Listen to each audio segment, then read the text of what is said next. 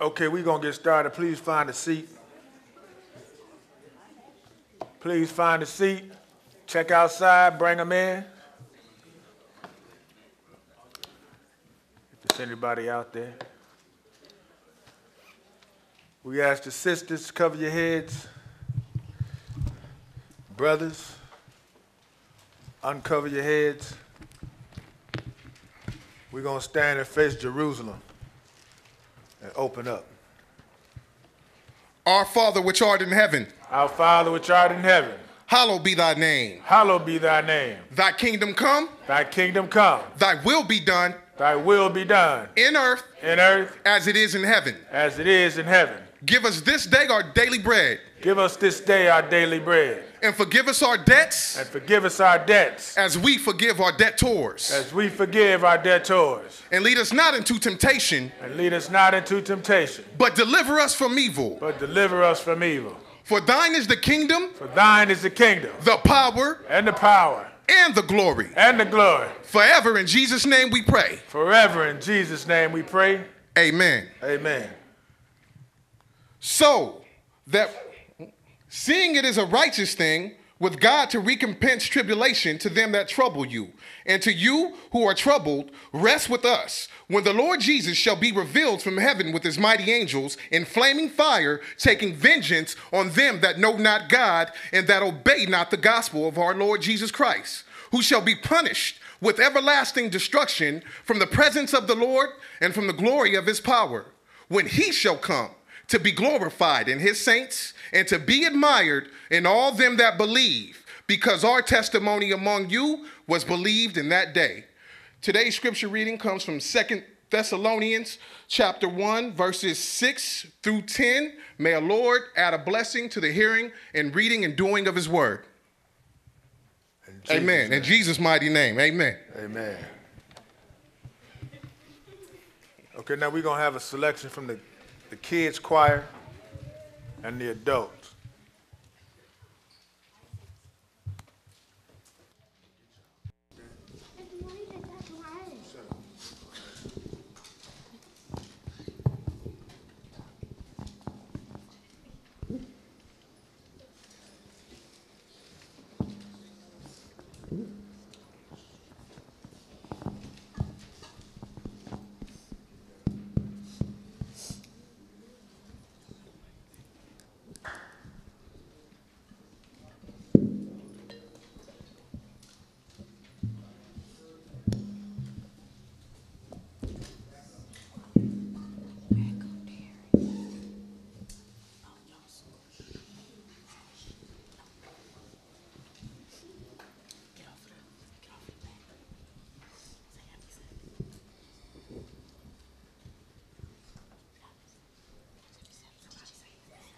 Happy Sabbath. Happy Sabbath.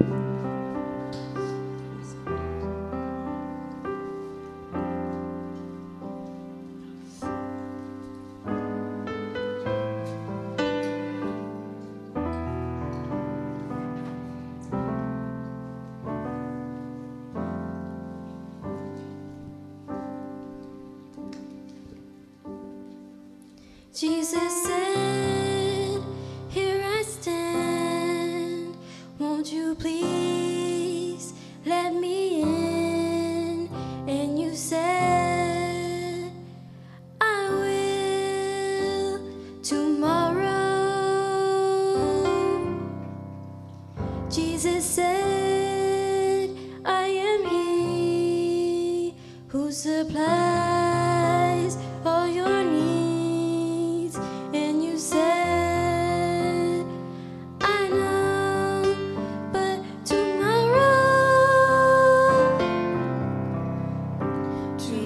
tomorrow, I'll give my life. Tomorrow, I thought about today, but it's so much easier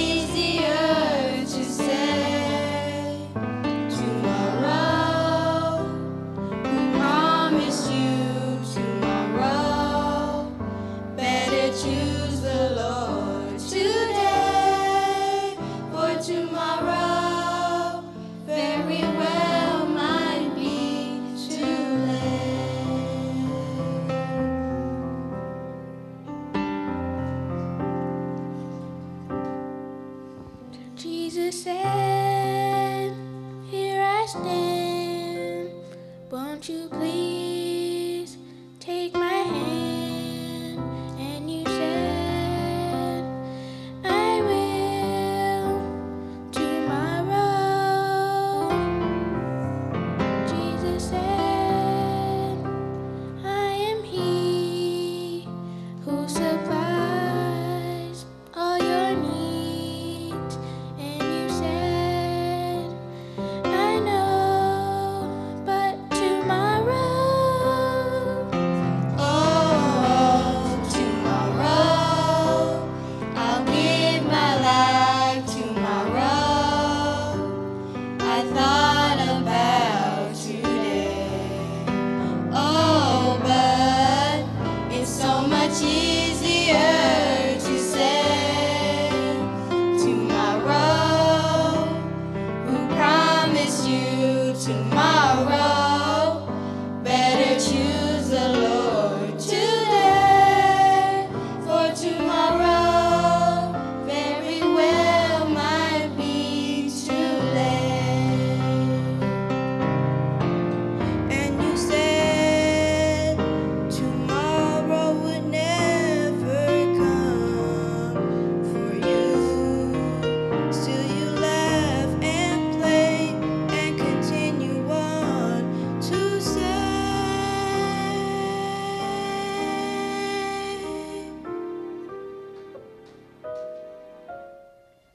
tomorrow, forget about tomorrow. Won't you give your life today? Oh, please, don't just turn and walk away. Tomorrow, tomorrow is not promised.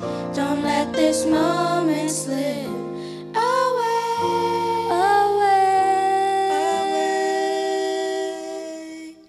Your tomorrow may very well begin today.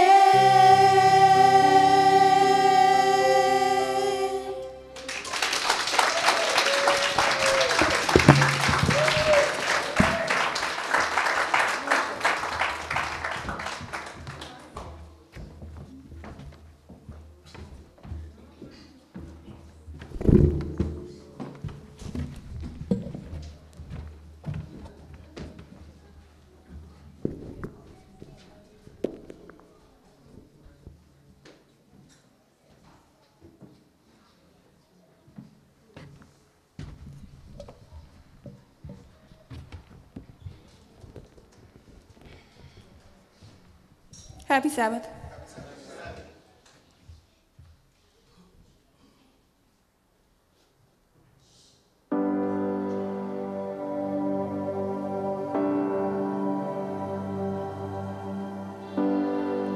How many of y'all know that God will defend you? He will fight for you. He will leave the sheep to find his strength. You know before I know that you've even gone to win my war. And you come back with the head of my enemy. You come back and you call it my victory. Oh, oh.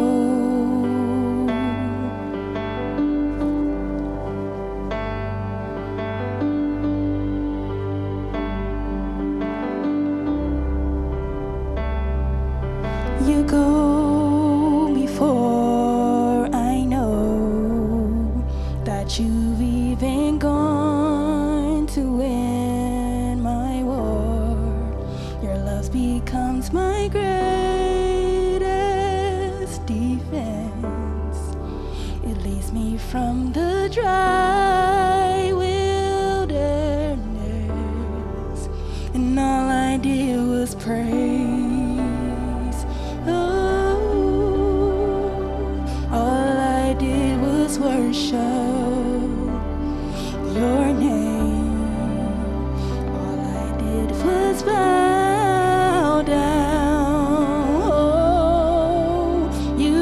me to stand still, I stayed still. Hallelujah, you have saved me. I'm so much better your way.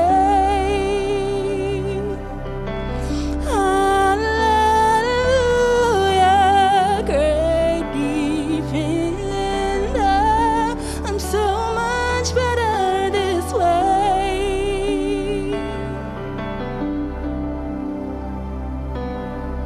You know before I do, when my heart it seeks to find your truth, your mercy is the shade I'm living in, and you restored my faith and hope again, and all I did was praise. Oh, all I did was worship your name. All I did was bow down. Oh, all I did was stay still. I stayed still.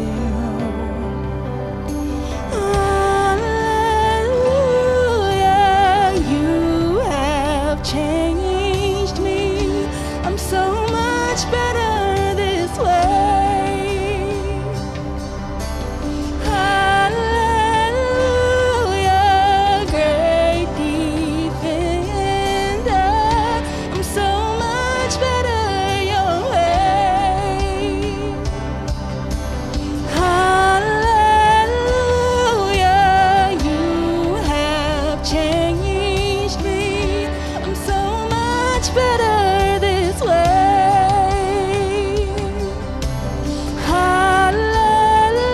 Hallelujah, my great defender. I'm so much better your way.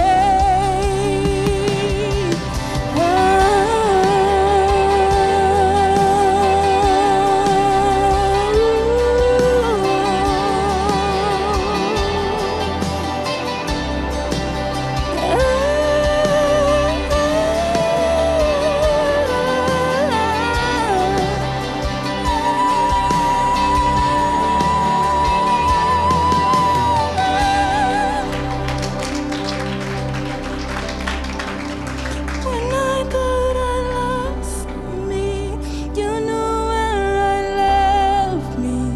You reintroduced me to your love. I picked up all my pieces. You put me back together. You are the defender of my life. When I thought I lost me, you knew where I left me. You reintroduced me to your love. You picked up all my pieces, put me back together. You are the defender of my life.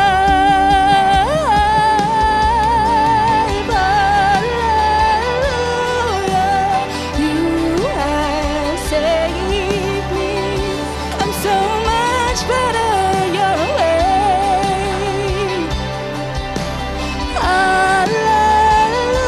Hallelujah, great defender. I'm so much better this way. Hallelujah, you have changed me from my old and bad ways. Hallelujah, great defender. I'm so much better your way.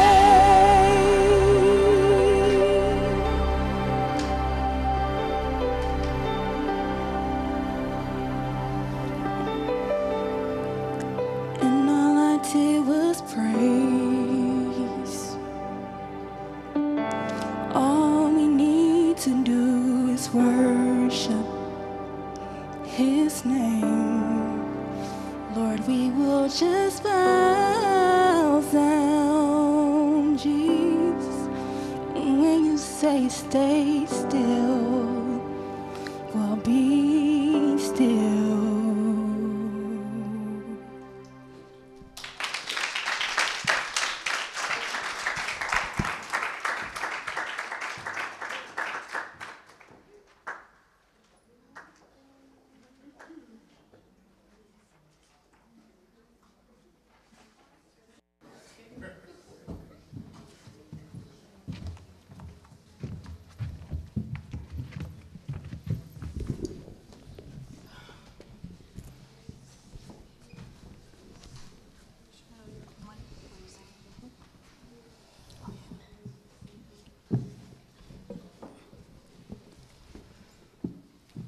Happy Sabbath, fam.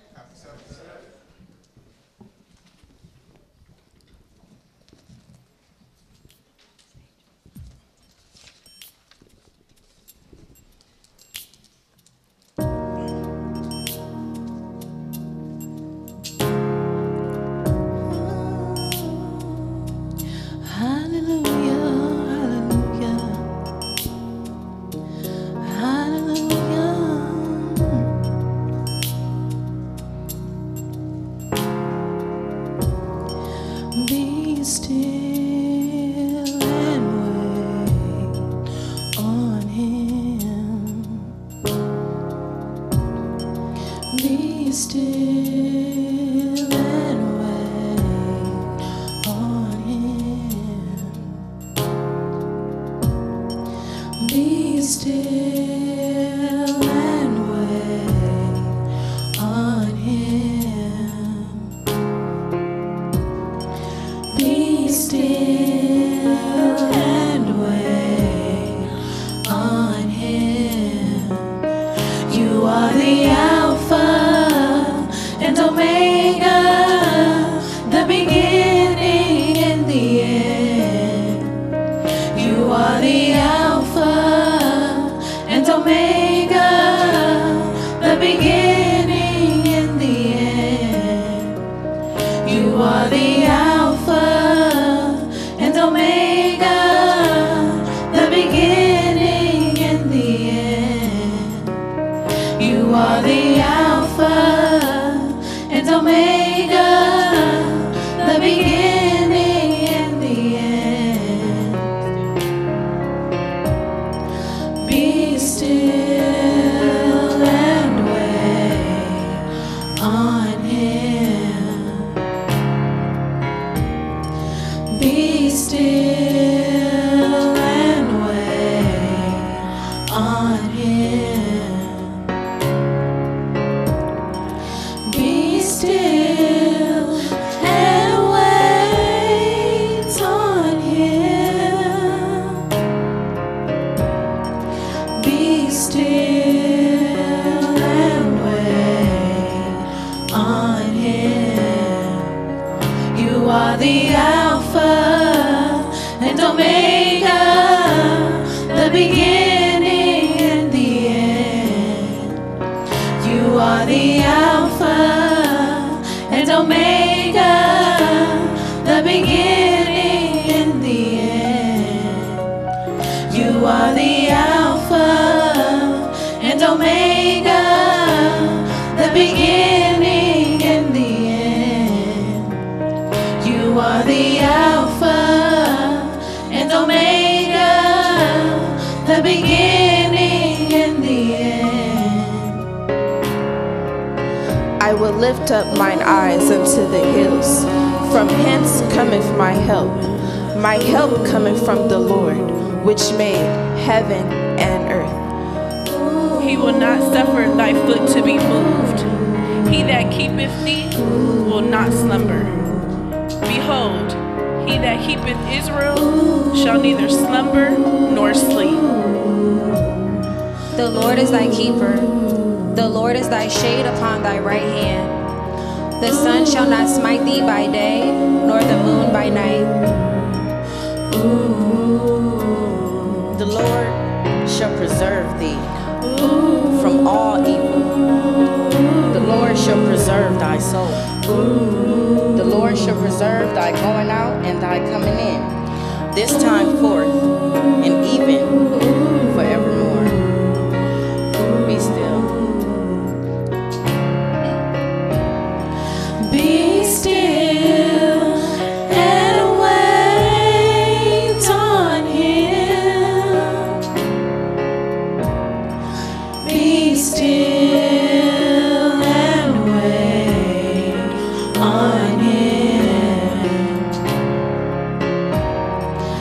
Be still and wait on Him.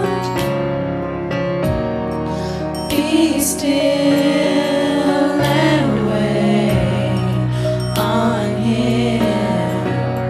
You are the Alpha and Omega, the beginning and the end. You are the Alpha and Omega, the beginning and the end. You are the Alpha and Omega, the beginning and the end. You are the Alpha and Omega, the beginning and the end. Be still Be still in His presence. and wait Be still on Him. and be patient.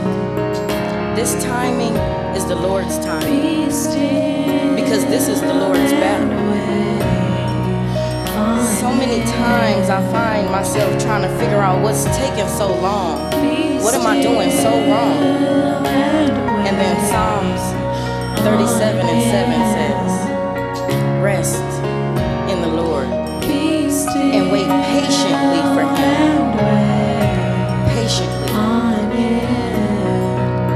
Too many times I find myself trying to rush the Lord's time. Like I know what's planned for my life.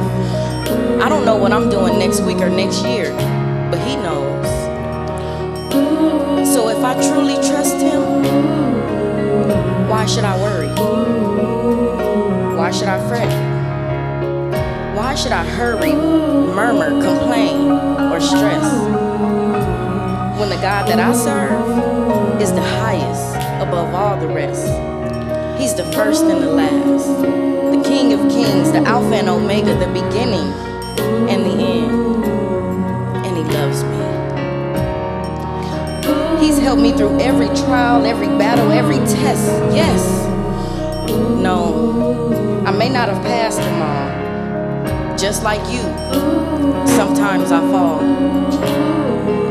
But Proverbs says, for a just man falleth 7 times and riseth up again, but the wicked shall fall into mischief. Now, I don't want to fall into mischief. I got a past, and I know just who to ask. I ask Him for mercy. I ask Him for strength. I ask Him for courage, because I can do all things through Him. He's my all, my everything. So I listen for His voice. I hear Him through the scriptures. I follow with my actions.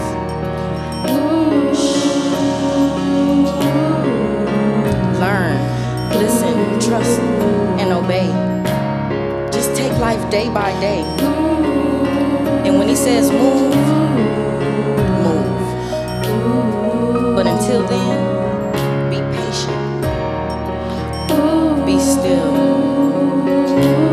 And wait on Him.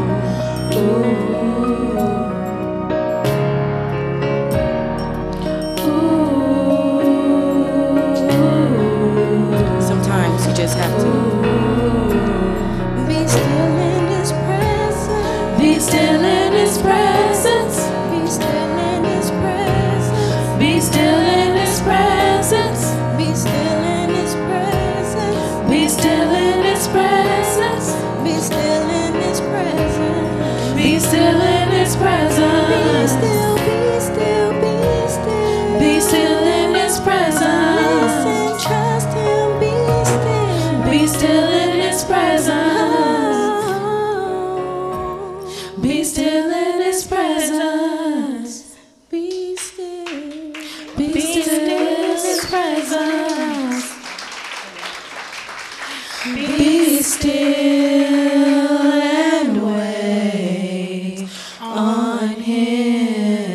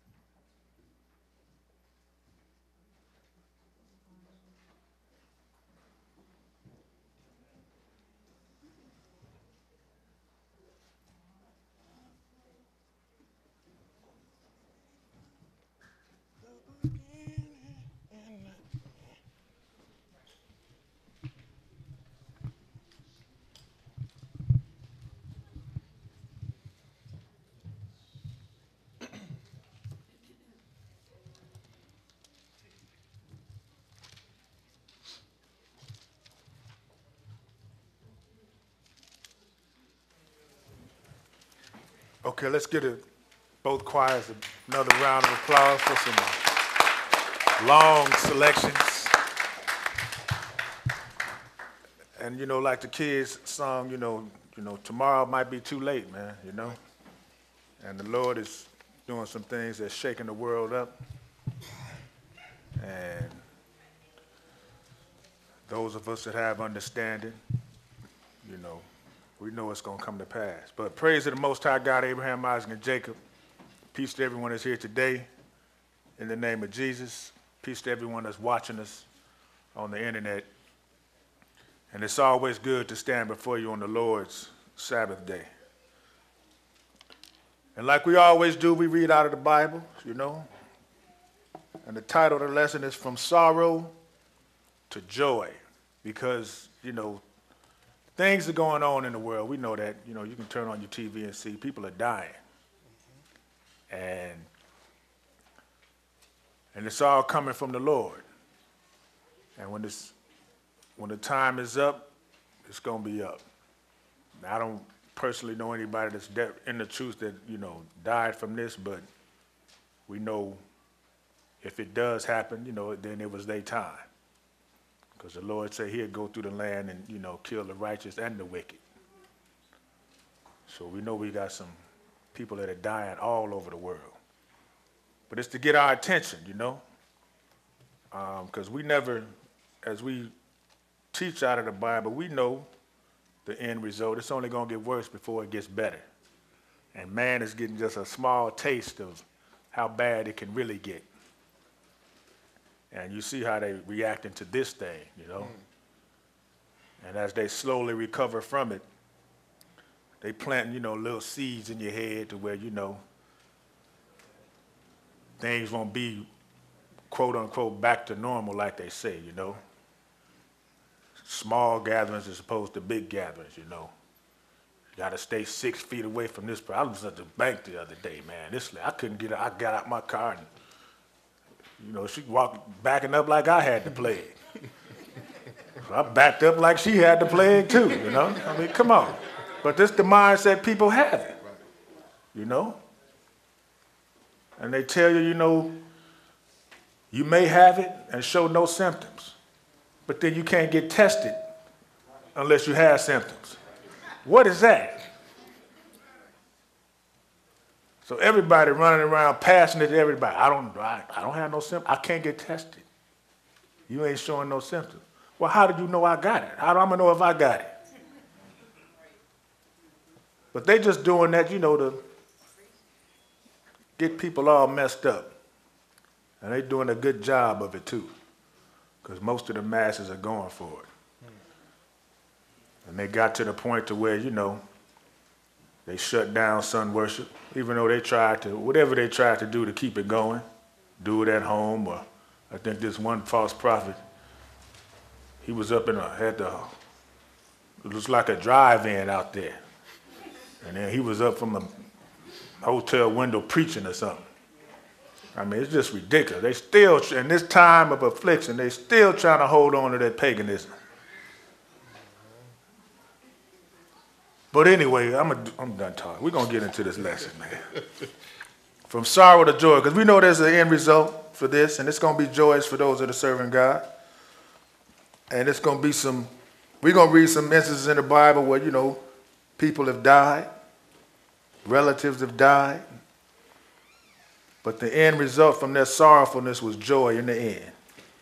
And even when Israel, you know, the Lord put the sorrowness on us as a curse to all the nations where we scattered at. But in the end result, it's going to be joy. But let's look at it. Job 5. We're going to pick it up in Job 5. And it's a good thing this is a short lesson, because it was 30 minutes of music.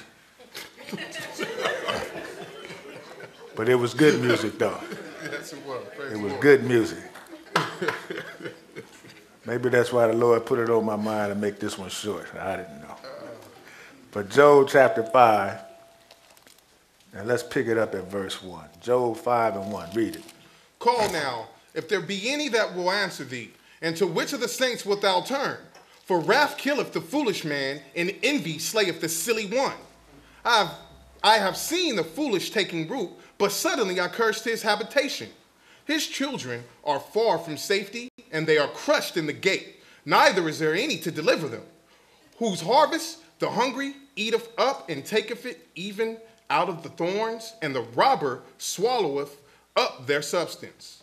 Although affliction cometh not forth of the dust, neither doth trouble spring out of the ground. So affliction, it just don't come from nowhere.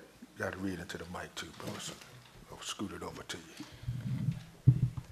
So affliction, although affliction cometh not from the dust, neither does trouble spring out of the ground. Go ahead. Yet man is born unto trouble, as the sparks fly upward. Yet man is born into trouble as what? The sparks fly upward. So we born into trouble, and it started in the beginning. That's when all these sorrows started, in the beginning, when sin entered into the world. Let's go look at it. Genesis 3. Because everything was supposed to be nice and peaceful and no problems, no nothing. But once sin entered into the world, people started dying. And it's sad, it's sorrowful when people die. But let's see what the Lord put in because of man's disobedience. Genesis 3. He passed sentence on Satan. Now he got to the woman. Let's see what he gave her. Genesis 3:16. Go ahead. Unto the woman he said, I will greatly multiply thy sorrow and thy conception. So to the woman, what are you going to greatly multiply your sorrow? Some women, they well, women are emotional anyway, but the Lord said he's going to greatly multiply your sorrow and your conception. Go ahead. In sorrow thou shalt bring forth children. In sorrow you're going to bring forth kids. I mean, it's a good thing after it's over, which we're going to read. But while you going through it, man, it ain't nothing nice. I ain't never had no kids, but wife did. Man ain't supposed to have them, right? Right. So those of us women that out there that have some kids, it ain't nothing nice. Go ahead. And thy desire shall be to thy husband, and he shall rule over thee. And unto Adam he said, because thou hast hearkened unto the voice of thy wife, and hast eaten of the tree of which I commanded thee, saying thou shalt not eat of it, cursed is the ground for thy sake.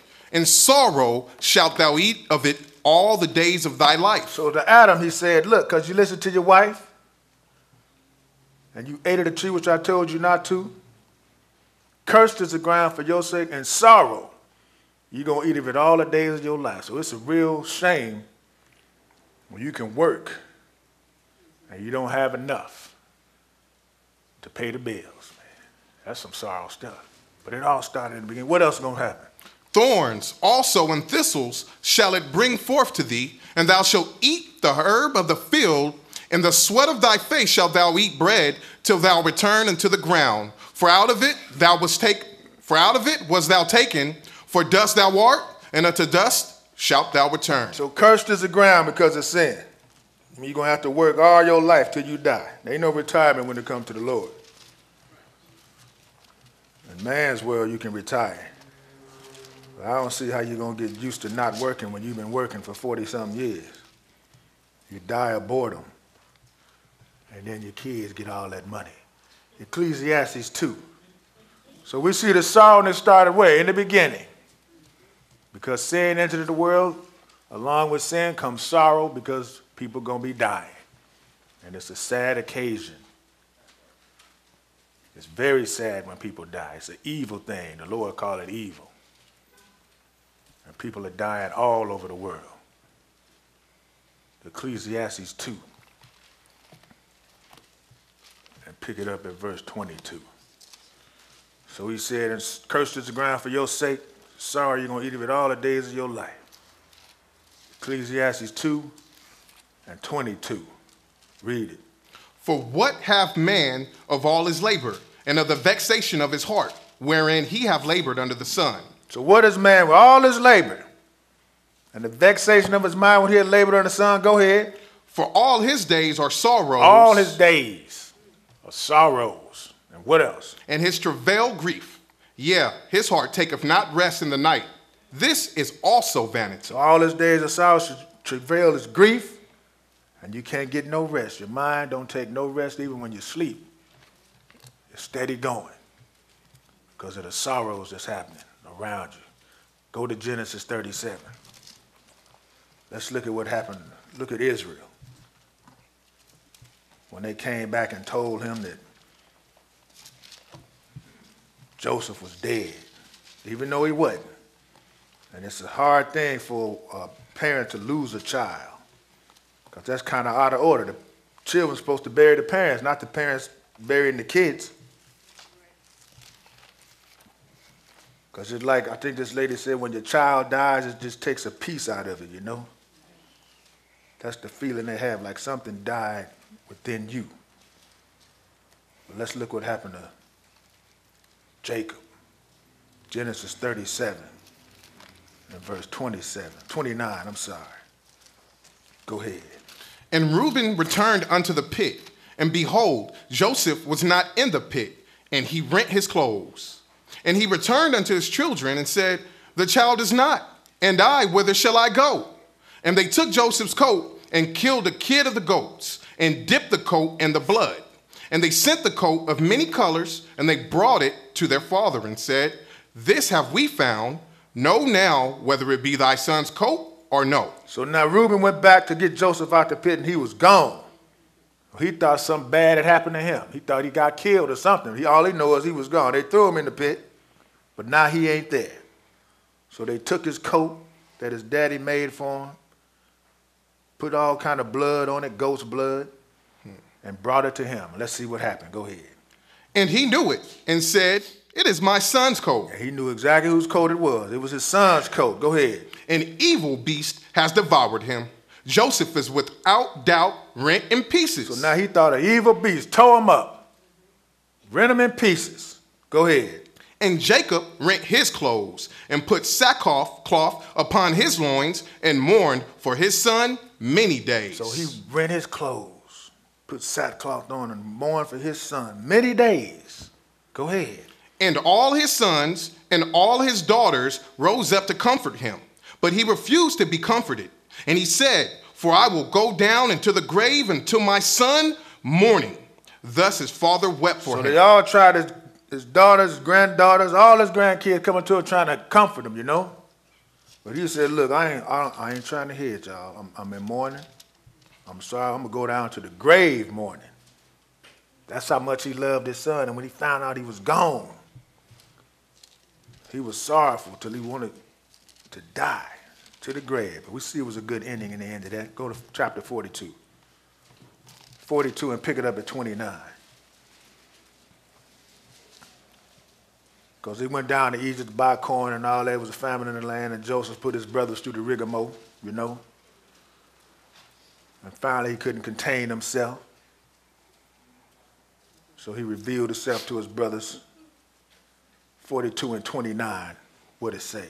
And they came unto Jacob, their father, unto the land of Canaan, and told him all that befell unto them, saying, the man who is the Lord of the land spake roughly to us, and took us for spies of the country. And we said unto him, we are true men, we are no spies. We be 12 brethren, sons of our father. One is not, and the youngest is this day with our father in the land of Canaan. And the man, the Lord of the country, said unto us, hereby shall I know that ye are true men. Leave one of your brethren here with me, and take food for the famine of your households, and be gone. And bring your youngest brother unto me, then shall I know that ye are no spies, but that ye are true men, so will I deliver you, your brother, and ye shall traffic in the land. So Joseph told him, going back to your daddy, but I'm going to keep one of y'all here. So when you go to your daddy, I want to see the young boy. Bring him to me. Go ahead. And it came to pass, as they emptied their sacks, that behold, every man's bundle of money was in his sack. And when both they and their father saw the bundles of money, they were afraid. And Jacob their father said unto them, Me have ye bereaved of my children. Joseph is not, and Simeon is not, and ye will take Benjamin away. All these things are against me. So Simeon was left behind. He figured, they was going to kill him. And he's still thinking Joseph is dead too. And now you say you're going to take Benjamin? Go ahead. And Reuben spake unto his father, saying, slay my 2 sons. If I bring him not to thee, deliver him into my hand, and I will bring him to thee again. And he said, my son shall not go down with you, for his brother is dead, and he is left alone. So he said, Benjamin ain't going, because his brother's dead and he's left alone. Go ahead. If mischief befall him by the way in the which ye go, then shall ye bring down my gray hairs with sorrow to the grave. So if something happened to him when you gone, now he gonna be dead. Now I got 3 boys that's gone. Go right into 45, and we know what happened. 45 and pick it up at verse 1. What does it say? Then Joseph could not refrain himself before all them that stood by him, and he cried, caused every man to go out from me. And there stood no man with him, while Joseph made himself known unto his brethren. And he wept aloud, and the Egyptians in the house of Pharaoh heard. So he was crying real loud, man. This cat was hollering. Tears was flowing like the rivers, man. Go ahead. And Joseph said unto his brethren, I am Joseph. Doth my father yet live? And his brethren could not answer him, for they were troubled at his presence. And Joseph said unto his brethren, come near to me, I pray you. And they came near. And he said, I am Joseph, your brother, whom ye sold into Egypt. Now therefore be not grieved, nor angry with yourselves that ye sold me hither, for God did send me before you to preserve life. So he revealed himself and told them, look, I'm Joseph. I know y'all did me wrong, but God had his hand in it. I was sent here to preserve life. Verse 6. For these 2 years hath the famine been in the land, and yet there are 5 years in the which there shall neither be earing nor harvest. And God sent me before you to preserve you a posterity in the earth, and to save your lives by a great deliverance. So now it was not you that sent me hither, but God. And he had made me a father to Pharaoh and Lord of all his house, and a ruler throughout all the land of Egypt. So the Lord had his hand in it, what was happening with Joseph. Skip down to 25 and read it. And they went up out of Egypt and came into the land of Canaan unto Jacob their father, and told him, saying, Joseph is yet alive, and he is governor over all the land of Egypt. And Jacob's heart fainted, for he believed them not. Now his heart was faint, because he didn't believe him. All this time he was thinking his son was dead. But they came back and told him he's alive and he's the governor of Egypt. 27, go ahead. And they told him all the words of Joseph, which he had said unto them. And when he saw the wagons which Joseph had sent to carry him, the spirit of Jacob, their father, revived. And Israel said, it is enough. Joseph, my son, is yet alive. I will go and see him before I die. So we see from this sorrowful situation came from what? Some joy came from it. Because Jacob found out that Joseph was still alive. And he didn't lose none of his boys. Go to 1 Kings 17. This ain't going to be a long lesson. It could have been, but it ain't. And we didn't even mention what happened to Job. But 1 Kings 17.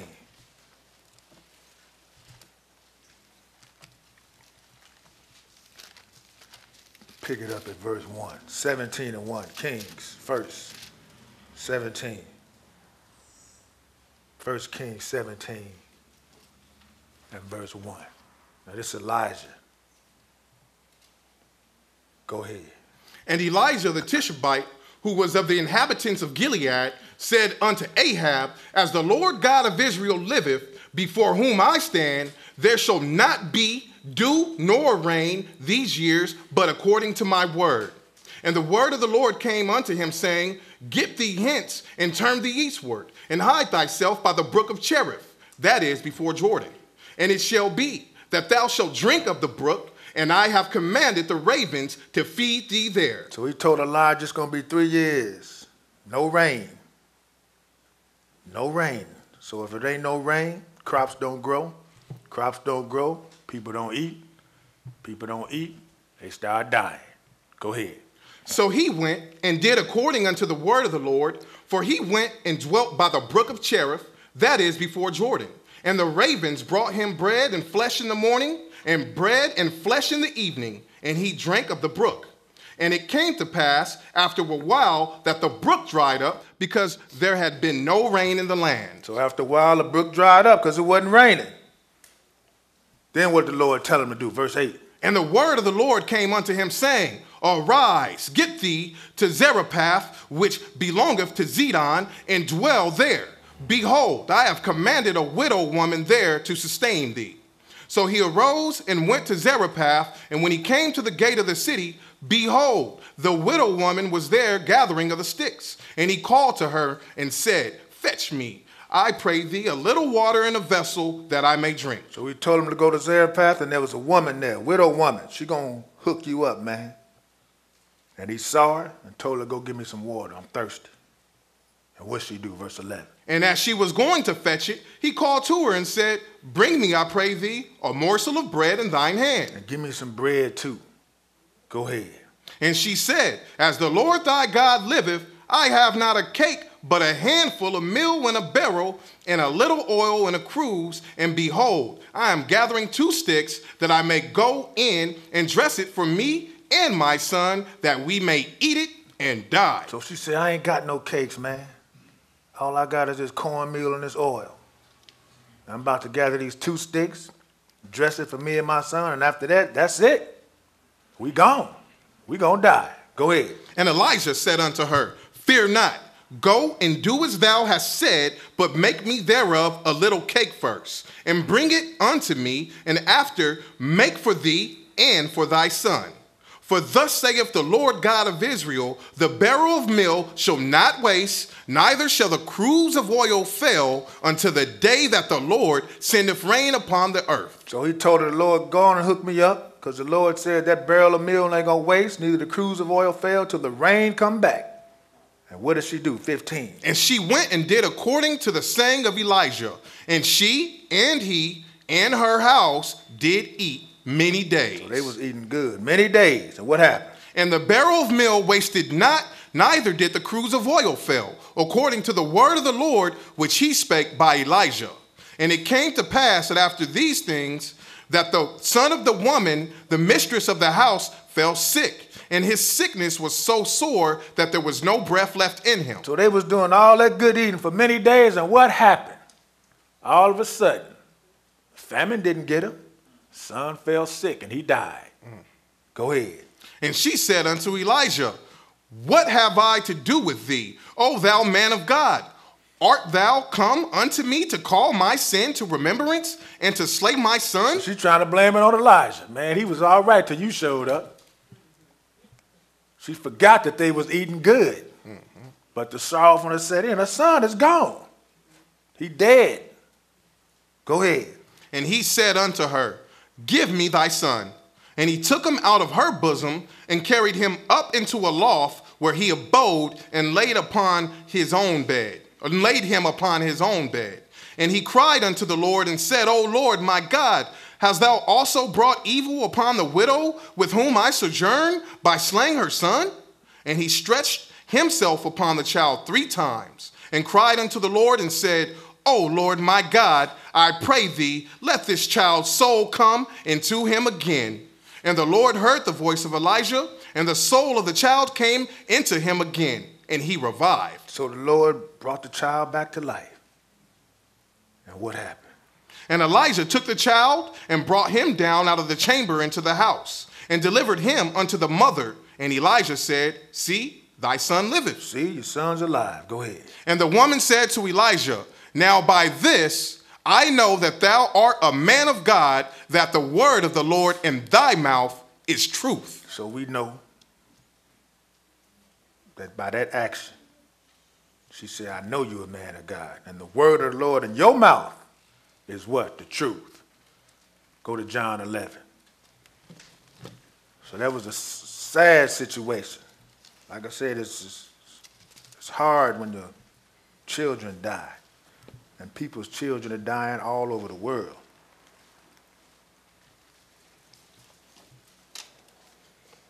Not only from this, but other things too.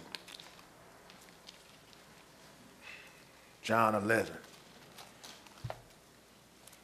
And Jesus and Lazarus is pretty tight. What would happen to him when Lazarus died? He even got to Jesus. John 11.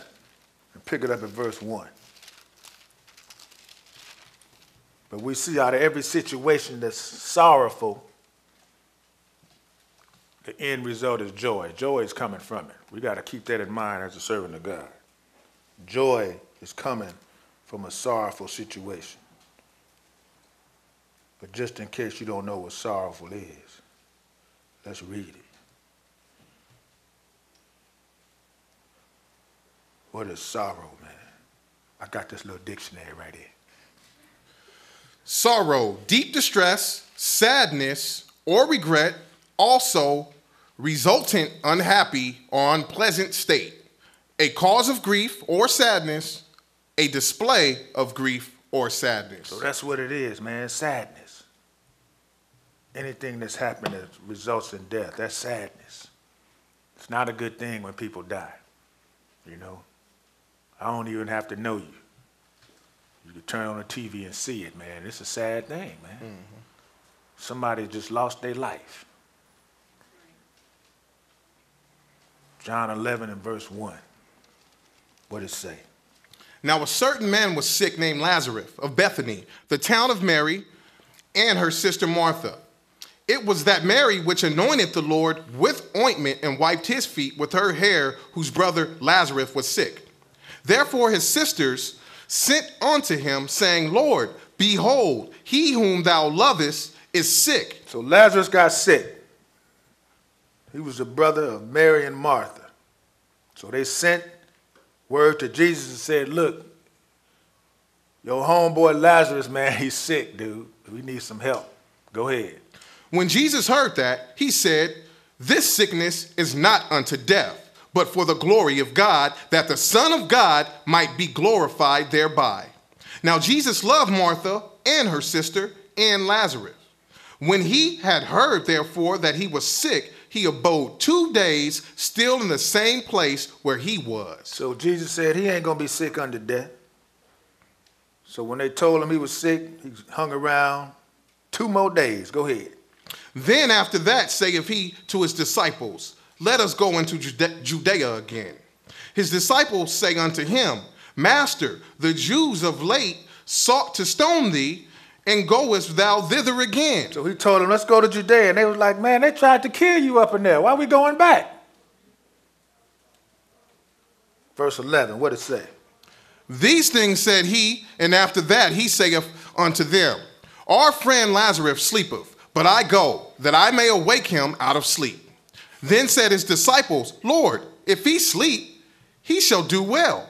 Howbeit Jesus spake of his death, but they thought that he had spoken of taking of rest and sleep. So Jesus told him Lazarus is asleep, we got to go wake him up. And they were like, man, if he's asleep, why we got to go wake him up? But Jesus was talking about the cat is dead, so he had to tell them plainly, go ahead.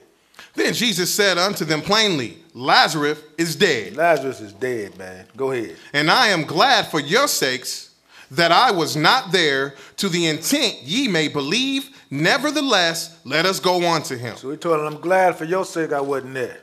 But we're going to wake this dude up. Skip down to verse 19 and read it. And many of the Jews came to Martha and Mary to comfort them concerning their brother. Now their brother just died. And it's not a good occasion when somebody dies. So they go in and they comforted Mary and Martha. Go ahead. Then Martha, as soon as she heard that Jesus was coming, went and met him, but Mary sat still in the house. Then said Martha unto Jesus, Lord, if thou hadst been there, or been here, my brother had not died. So now we got to blame somebody, right? First the widow woman blamed Elijah. Now Martha blaming Jesus. Man, if you would have been here, he wouldn't be dead. But go ahead. But I know that even now, whatsoever thou wilt ask of God, God will give it thee. Jesus said unto her, Thy brother shall rise again. But Martha told him, look, I know whatever you ask God, he's going to give it to you. And Jesus was like, okay, your brother, he's going to rise again. Go ahead.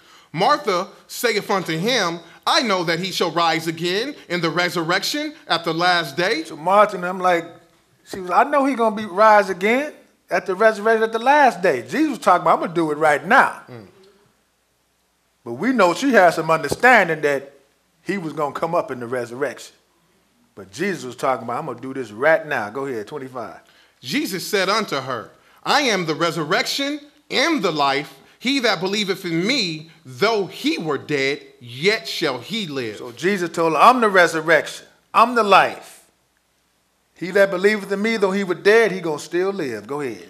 And whosoever liveth and believeth in me shall never die. Believest thou this? And whosoever believeth in me and liveth, whosoever liveth and believeth in me shall never die. Now, Martha, do you believe this? And what does she tell him? She saith unto him, Yea, Lord. Sure enough, Lord, I do. I believe that thou art the Christ, the Son of God, which should come into the world. And when she had so said, she went her way and called Mary her sister secretly, saying, The Master is come and calleth for thee. As soon as she heard that, she arose quickly and came unto him. Now Jesus was not yet come into the town, but was in the place where Martha met him.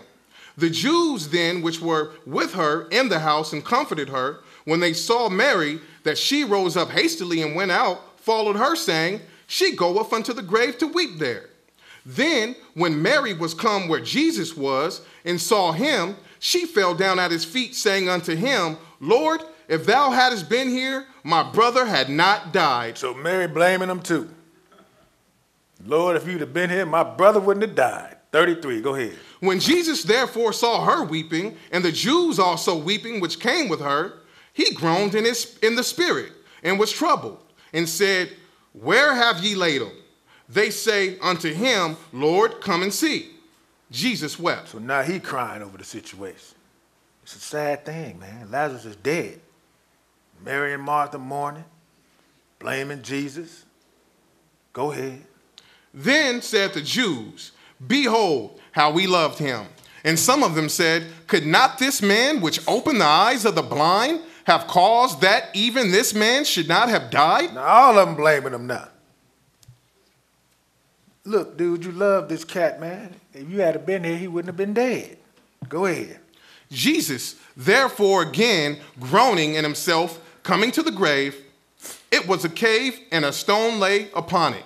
Jesus said, Take ye away the stone, Martha, the sister of him that was dead. Saith unto him, Lord, by this time he stinketh, for he have been dead 4 days. So he was dead 4 days. So she said, you take away that stone, man. Foul odor gonna come out of there. Go ahead. Jesus saith unto her, Said I not unto thee that if thou wouldest believe, thou shouldest see the glory of God? Then they took away the stone from the place where the dead was laid, and Jesus lifted up his eyes and said, Father, I thank thee that thou hast heard me, and I knew that thou hearest me always, but because of the people which stand by, I said it, that they may believe that thou hast sent me.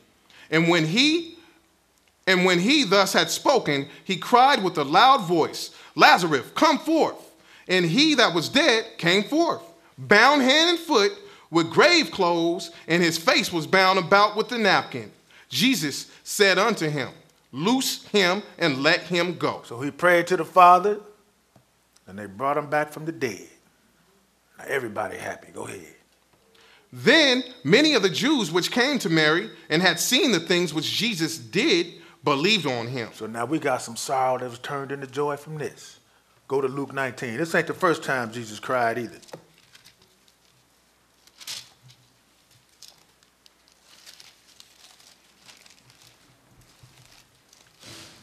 Because everybody happy when everybody's alive. But when you got some pestilence going through the world, killing people, and then they give you numbers too to tell you how many people died. And then they finally started putting our numbers up, you know. At first it was only killing old white people. Yeah, if you believe that. Israel getting hit hard. Why wouldn't they? The book says judgment begins where? At the house of the Lord. So anything and all the plagues that are not written in the book, we was going to get hit with. That's one of the curses. So whatever man invent to kill some people, we going to get hit the hardest. Because that's what the books say. So now they're coming out with the numbers and the races. Yeah.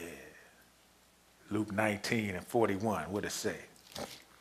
And when he was come near, he beheld the city and wept over it, So saying, he was at Jerusalem, and boom, he came to the city and he was crying. Why?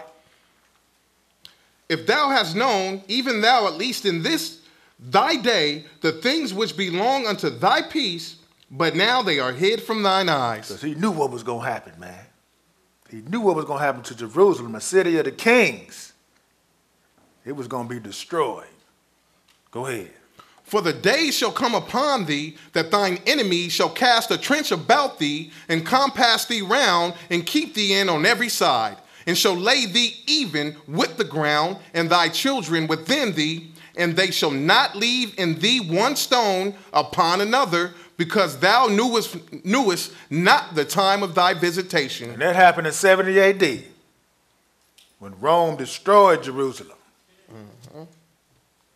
Set a trench around it so nobody could get in, nobody could get out. And they said he resorted to starvation tactics. And when after all was said and done, history book tell you Jerusalem was a city of the dead. Go to Matthew 26.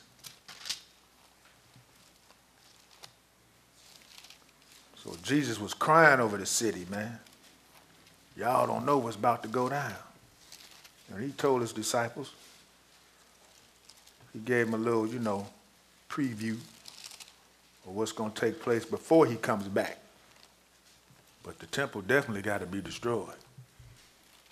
And here's Jesus in the garden, man. He was time for him to die.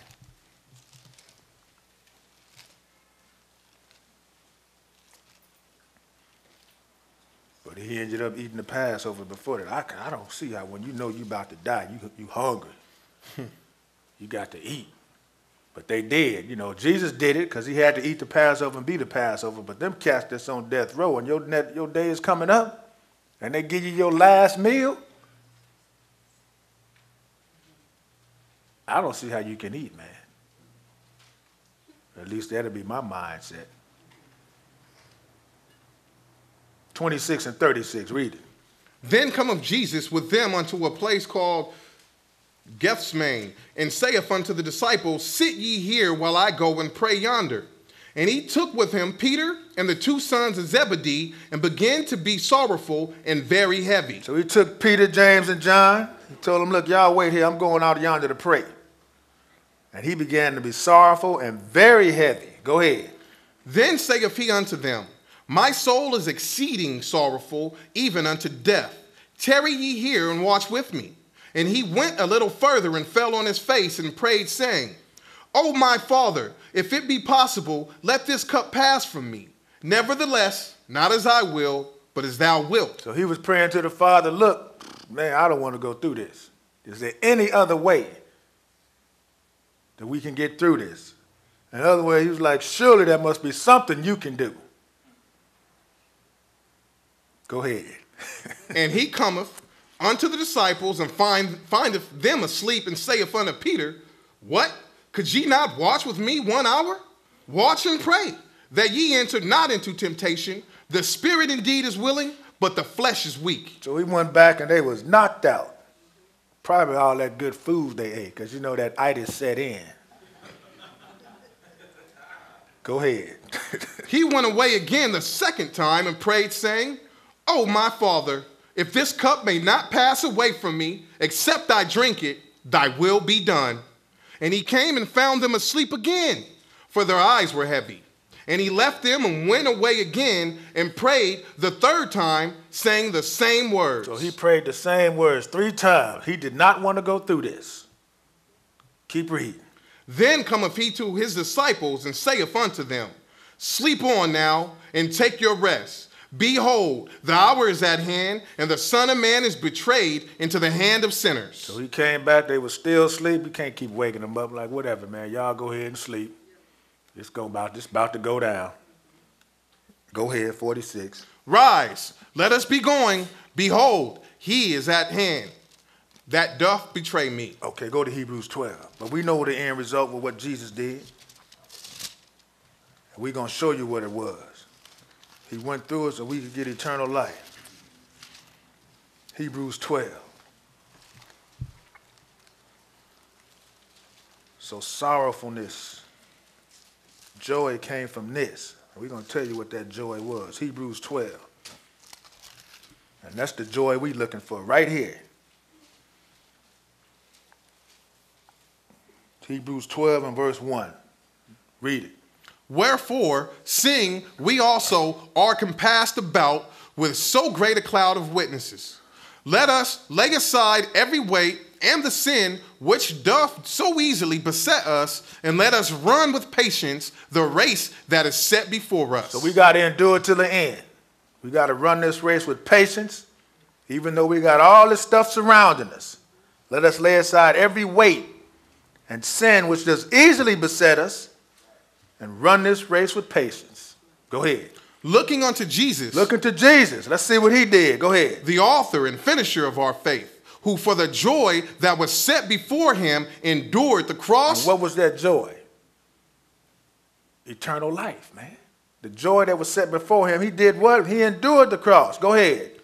Despising the shame, and is set down at the right hand of the throne of God. So he had to endure just like we do. And if we endure, we're going to get the same reward. Go ahead. For consider him that endured much contradiction of sinners against himself, lest ye be weary and faint in your mind. So if you decide to throw in the towel, or you think about it, remember, look to Jesus. He didn't throw the towel in. He went through it. And joy came at the end. Exodus 3. Joy came at the end. But you got to endure. No type of affliction is good. I don't care what it is. Death, broke, hungry. It ain't good, but you got to endure as a servant of God. People are going through it, man, and they reaching. They reaching for something. They trying to hold on to something. But it's that wrong Jesus. It's the wrong one they reaching for. Exodus 3 and verse 1. Let's look at the Lord when he looked at his people. 3 and 1, what does it say? Now Moses kept the flock of Jethro, his father-in-law, the priest of Midian, and he led the flock to the backside of the desert and came to the mountain of God, even to Horeb. And the angel of the Lord appeared unto him in a flame of fire out of the midst of a bush, and he looked, and behold, the bush burned with fire, and the bush was not consumed. And Moses said, I will now turn aside and see this great sight, why the bush is not burnt. And when the Lord saw that he turned aside to see, God called unto him out of the midst of the bush and said, Moses, Moses. And he said, here I am. Or here am I. Here am I, yeah. So Moses went up to the mountain to see why the bush wasn't burning up. Go ahead. And he said, draw not nigh hither, put off thy shoes from off thy feet, for the place whereon thou standest is holy ground. Moreover, he said, I am the God of thy father, the God of Abraham, the God of Isaac, and the God of Jacob. And Moses hid his face, for he was afraid to look upon God. So the Lord introduced himself to Moses. He said, I'm the God of Abraham, God of Isaac, and the God of Jacob. And what else? And the Lord said, I have surely seen the affliction of my people which are in Egypt, and have heard their cry by reason of their taskmasters, for I know their sorrow. He said, I heard the affliction of my people which are in Egypt. I heard they cry, and I know their sorrows. Because you know it ain't nothing nice being a slave. It's sorrowful being a slave, man. It's not a good condition. So what did he do? Verse 8. And I am come down to deliver them out of the hands of the Egyptians, and to bring them up out of that land unto a good land and a large, unto a land flowing with milk and honey, unto the place of the Canaanites and the Hittites and the Amorites and the Perizzites and the Hivites and the Jebusites. So he told Moses, I'm coming down, and I'm going to deliver my people, and I'm going to send them to a land flowing with milk and honey. Verse 9. Now therefore, behold, the cry of the children of Israel was come unto me, and I have also seen the oppression wherewith the Egyptians oppressed them. Come now therefore, and I will send thee unto Pharaoh, that thou mayest bring forth my people, the children of Israel, out of Egypt. So now I'm going to send you, Moses. I'm going to work through you to deliver my people. And he delivered his people. Because remember, the Lord said he heard their sorrows. Go to chapter 14. He heard them. Ain't nobody happy in slavery. Who like getting beat on? Who like getting shot? Who like being called out of their name? That ain't nothing nice, man. It's a sorrowful situation. But we know joy can come from that, and it's going to come by the Lord. Go ahead, 14 and 13, what it say? And Moses said unto the people, fear ye not, stand still and see the salvation of the Lord, which he will show to you today. For the Egyptians who ye have seen today, ye shall see them again no more forever. The Lord shall fight for you, and ye shall hold your peace. So your captives that afflicted you for 400 years, you ain't going to see them no more. It's going to be a wrap for them. Skip down to 26 and read it. And the Lord said unto Moses, stretch out thy hand over the sea, that the waters may come again upon the Egyptians, upon their chariots, and upon their horsemen. And Moses stretched forth his hand over the sea, and the sea returned to his strength when the morning appeared. And the Egyptians fled against it, and the Lord overthrew the Egyptians in the midst of the sea. Drowned them all. And this was just one nation. We're going to show you what the Lord going to do to all nations that got Israel captive.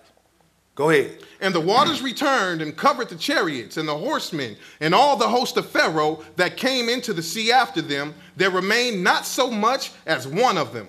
But the children of Israel walked upon dry land in the midst of the sea, and the waters were a wall unto them on their right hand and on their left. Thus the Lord saved Israel that day out of the hand of the Egyptians, and Israel saw the Egyptians dead upon the shore.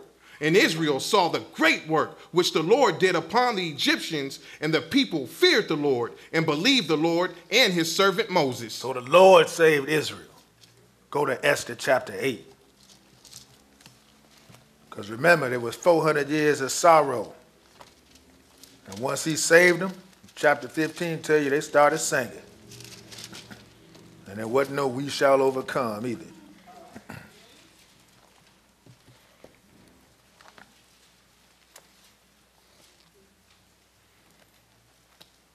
Not that it's anything wrong with the song.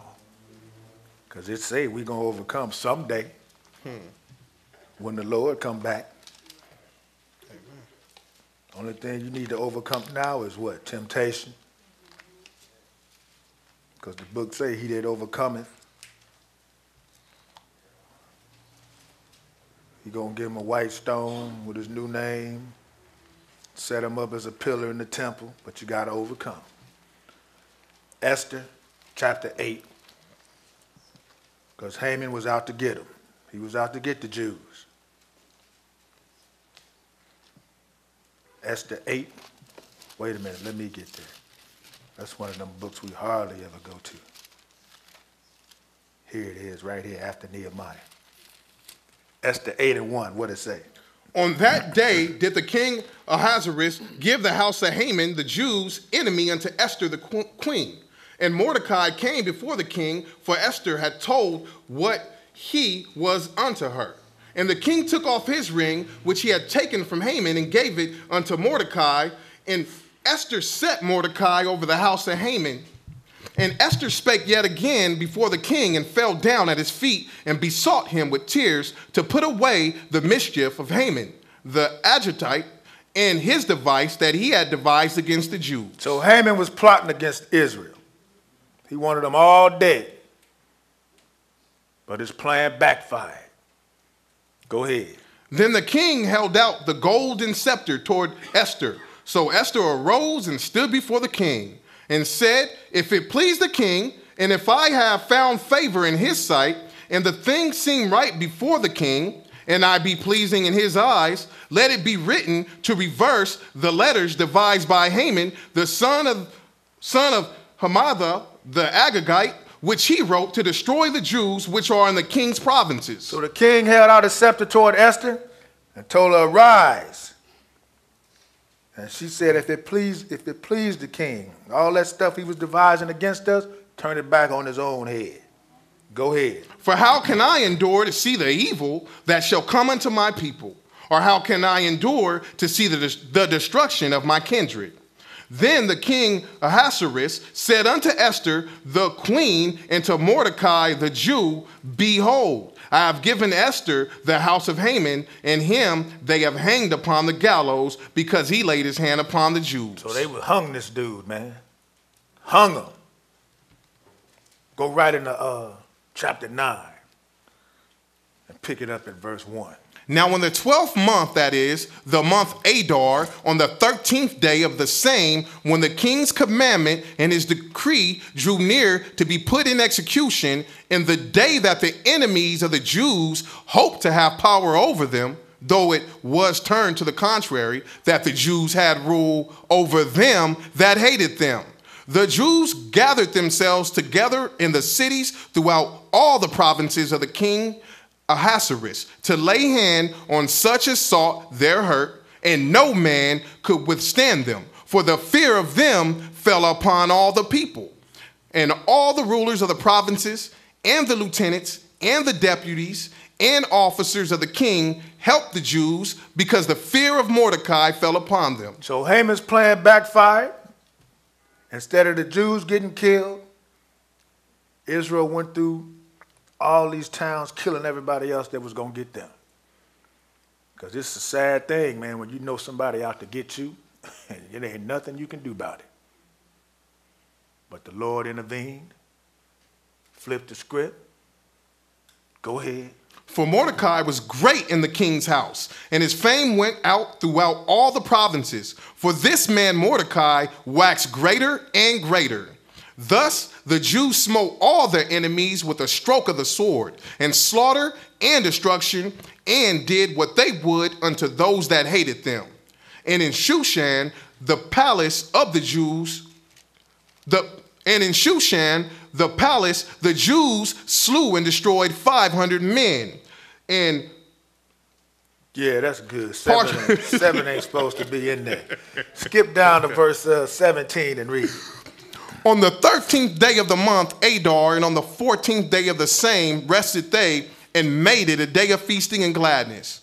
But the Jews that were at Shushan assembled together on the 13th day thereof, and on the 14th thereof, and on the 15th day of the same, they rested, and made it a day of feasting and gladness. So now they feasting.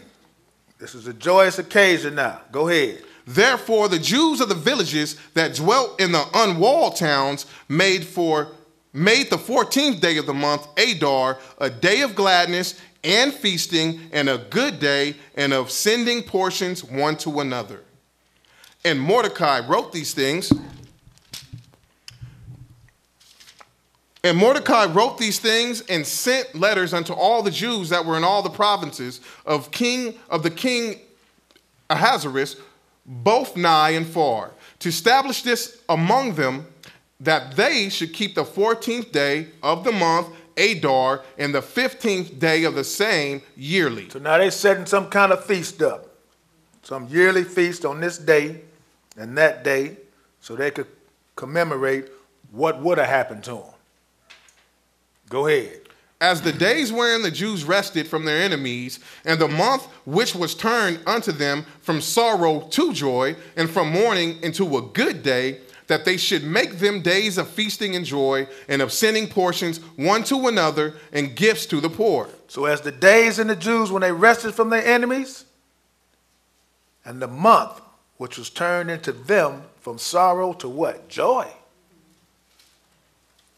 That they was going to be feasting.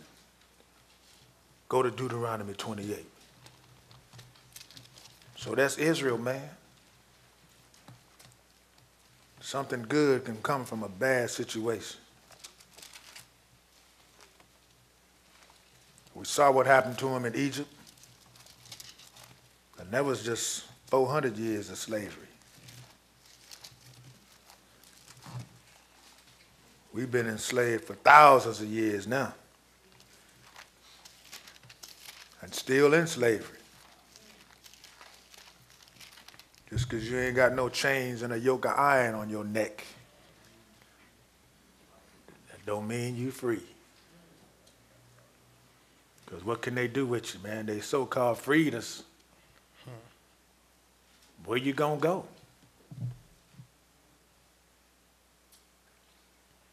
28 and 64. Let's see what the Lord said he was going to do to us for disobedience. Go ahead. And the Lord shall scatter thee among all people, from one end of the earth even unto the other. And there thou shalt serve other gods, which neither thou nor thy fathers have known, even wood and stone. So you're going to scatter Israel among all people, and you're going to serve other gods, wood and stone. And what about these nations that you're going to be scattered in? 65. And among these nations shalt thou find no ease, you ain't neither. Gonna have no ease. It ain't going to be easy. How's it easy being in captivity? Go ahead. Neither shall the sole of thy foot have rest. But the Lord shall give thee there a trembling heart, and failing of eyes, and sorrow of mind. Sorrow of mind. And all the nations we scattered in, that's what we up under. A sorrow of mind. Go to Zephaniah 3. So we got to endure all of this sorrowness until the Lord come back and deliver us, like he did Israel. Didn't he tell Moses, I heard their afflictions and their sorrows, and I'm coming to get them. And it was a joyous occasion when the Israelites saw all their captives dead on the water.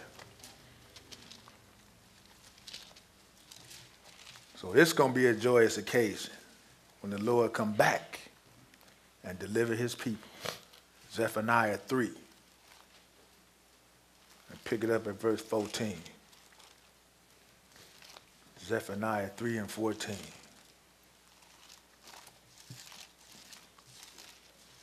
Let me get there.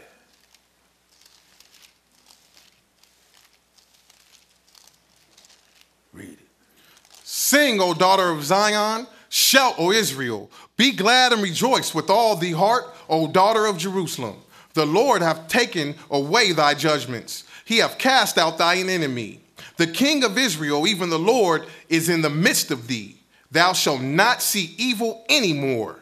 In that day it shall be said to Jerusalem, fear thou not, and to Zion, let not thine hands be slack.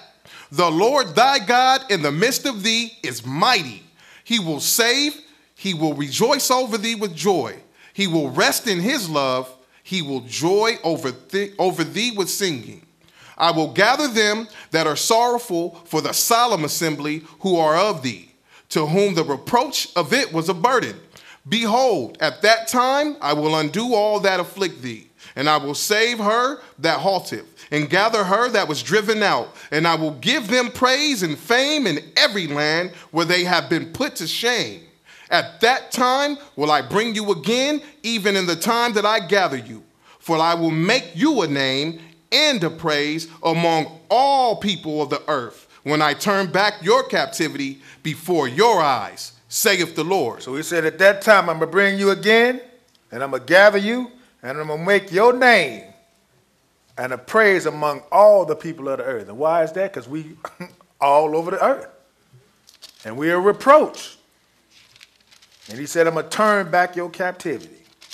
And people going to know who Israel is. But we got to wait on that. And that's going to be a joyous occasion too. But right now we in sorrow. Ecclesiastes 1. Ecclesiastes 1.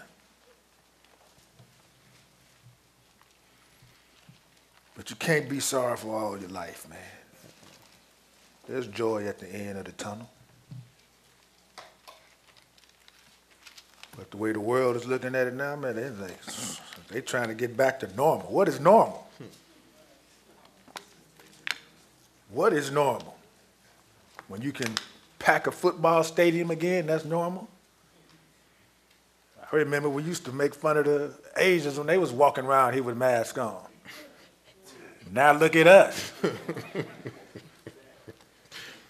Oh, man. That's going to be the new normal, everybody with a mask. It's real talk. Then they run around saying they're going to take your temperature before you go into some place. Yeah, man, waking them up, shaking them and waking them. But all we here to do is what? Fear God and keep the commandments. They can shut sun worship down. Just like Daniel. What did Daniel do when they found out that writing was signed, that you can't petition nobody? He went right to the window, opened them up, and got on his knees and prayed. They shut down pagan worship, man.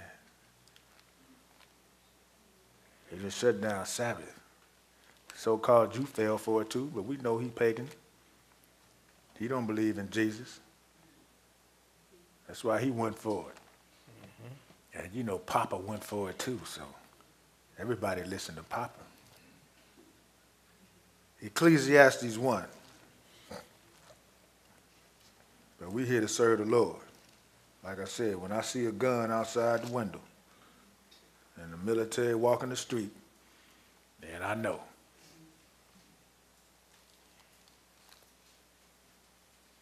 What'd I say? Read it, man. 17. Ecclesiastes 1 in verse 17. And I gave my heart to know wisdom and to know madness and folly. I perceive that this also is vexation of spirit, for in much wisdom is much grief. For in much wisdom is much grief. What else? And he that increaseth knowledge increaseth sorrow. He that increases knowledge increases sorrow, man. Because it's a sad thing, a sorrowful thing to know that people are going to be dying wholesale. It's sad. And that's the knowledge we have. We done read the book. We know the end result. And before the end comes, a lot of people got to die. Lots of people. Let's go to chapter 9. Wait a minute. 7. What am I looking at? Chapter 7, one verse. Verse 3. I think it was verse 3. Yes. Yeah. Let's see what this say. Increasing the knowledge, increasing the sorrow. But what does this say? Go ahead. Sorrow is better than laughter. Sorrow is better than laughter. Go ahead. For by the sadness of the countenance, the heart is made better. For by the sadness of the countenance, the mind is made better. So whatever affliction or sorrow situation you in, it makes you better. It makes you better, but you got to go through it. You got to endure it. Mm-hmm. You got to endure it. Let me throw this one in there. It ain't in the lesson. I had it in there, but I took it out and I put it in there again. Proverbs 15. Proverbs 15. Because sometimes this happens, you know. After the funeral, they have what? The repast. Ain't nobody sad up in there, is it? Everybody eating, reminiscing. But then what happens after everybody's gone? Proverbs 15. And you go to the closed doors and you by yourself. 15 and verse 13. What it say? A merry heart maketh a cheerful countenance, but by sorrow of the heart the spirit is broken. A merry heart. That ain't the one I wanted. But that one was good too. Go to Matthew 24. I'm going to find it because I had it in there.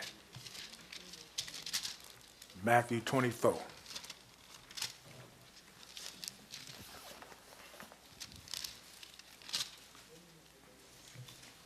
Matthew 24.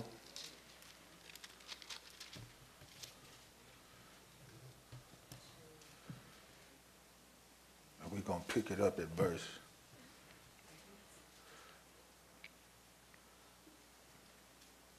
I don't want to get to Matthew till I find what I was looking for. Proverbs 14, that's what I wanted. Proverbs 14.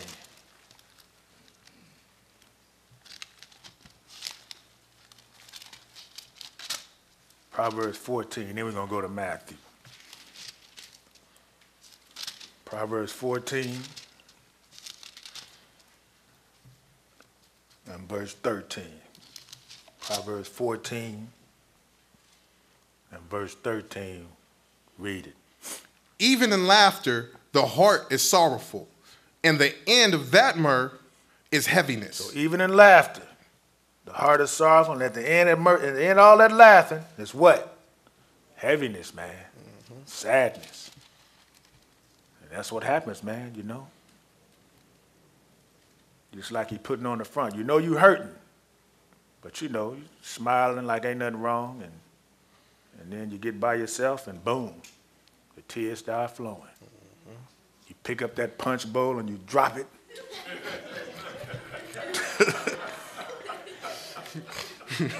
But let's go to Matthew 24.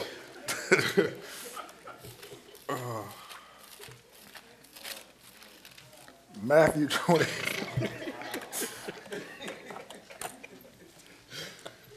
Matthew 24 and 1. And we almost done. This wasn't a long lesson. 24 and 1. What does it say?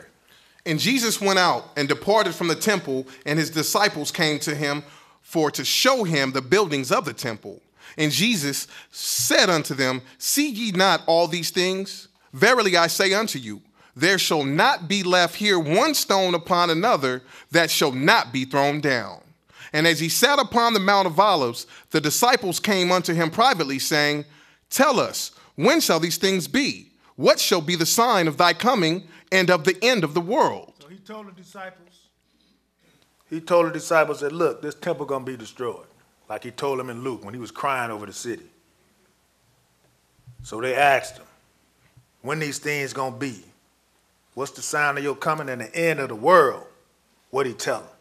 And Jesus answered and said unto them, Take heed that no man deceive you. Take heed that no man deceive you, because they, you know, messing the people up, man. People actually think this is the end of the world.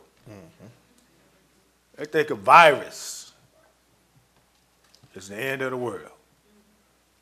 And if it was that bad, people wouldn't be out there working. Essential work, they call it. People wouldn't be in the grocery store. I saw the gradual steps in this thing, man, you know, how they was going to make people, you can't get in if you ain't got a mask on. You know, when Trump said, I ain't wearing no mask. I'm with you, man, I ain't either.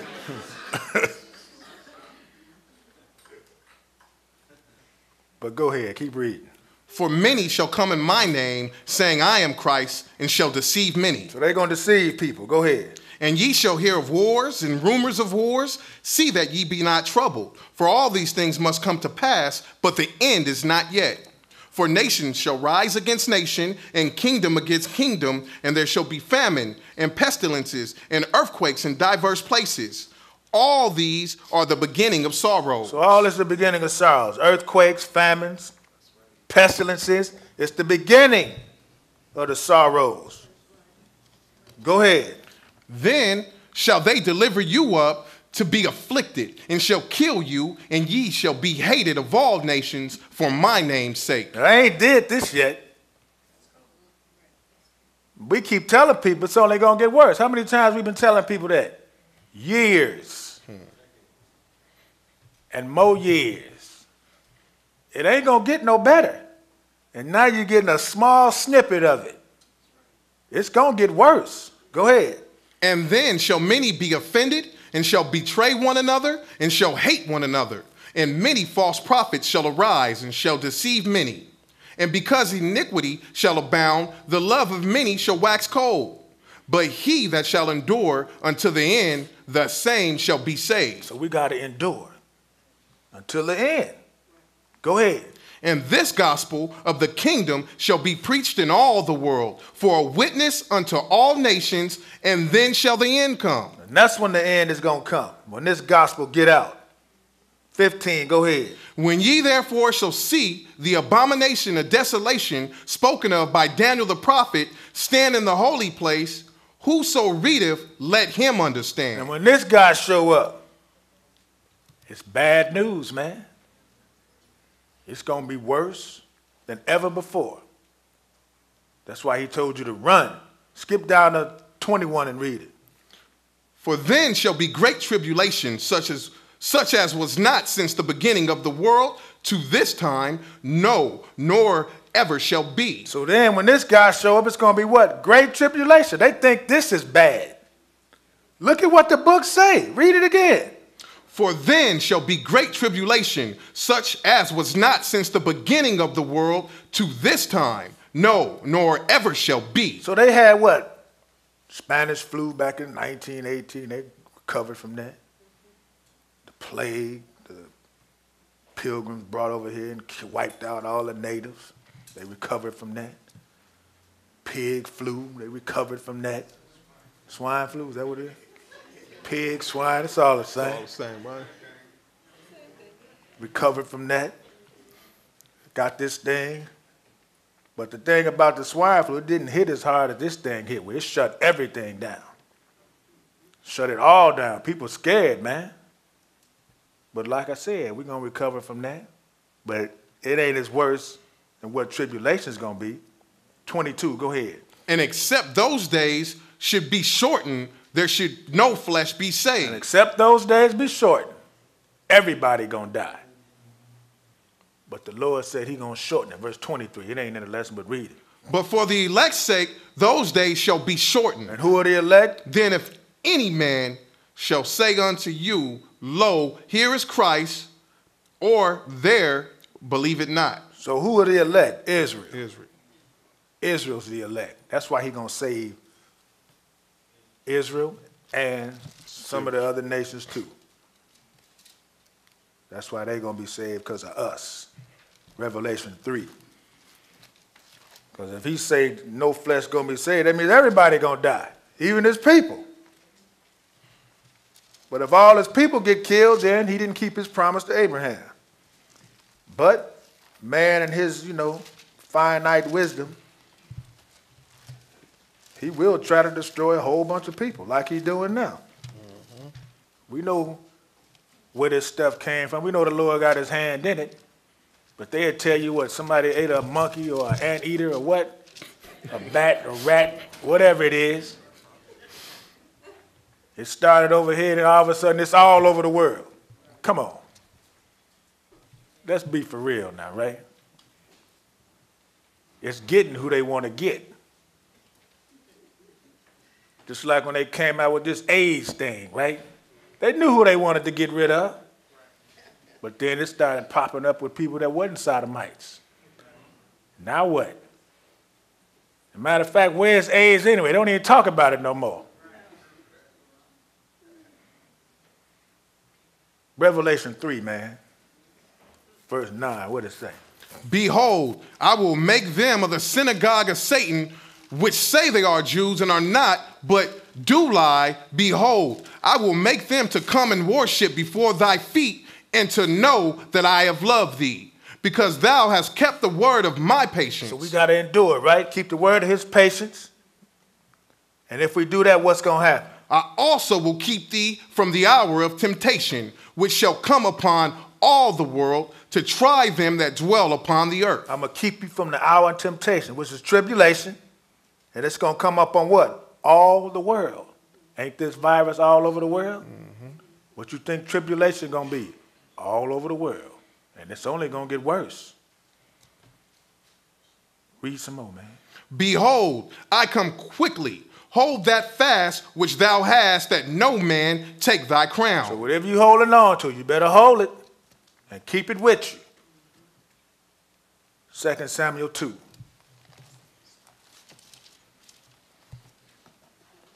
2 Samuel 2.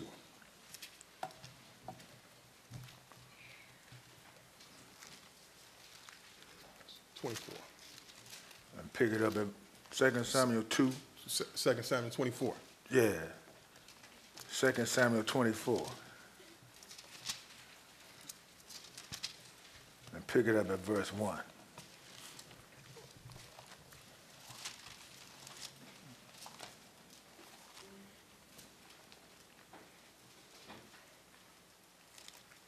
(24:1). What does it say? And again, the anger of the Lord was kindled against Israel, and he moved David against them to say, go number Israel and Judah. For the king said to Joab, the captain of the host which was with him, go now through all the tribes of Israel, from Dan even to Beersheba, and number ye the people, that I may know the number of the people. So the Lord was mad at Israel. He told Joab, go and number them. And that was a no-no. And after David did it, his heart smote him. Verse 10, what does it say? And David's heart smote him after that he had numbered the people. And David said unto the Lord, I have sinned greatly in that I have done, and now I beseech thee, O Lord, take away the iniquity of thy servant, for I have done very foolishly. So the Lord told David, look, I messed up. Take away my sin because I did bad. I jacked up, Lord. So he sent Gad to tell him, look, you got 3 years of famine, 3 months of your enemies coming against you, but 3 days of the sword of the Lord. So David fell on the sure mercies of God. Skip down to 15. And what did the Lord do?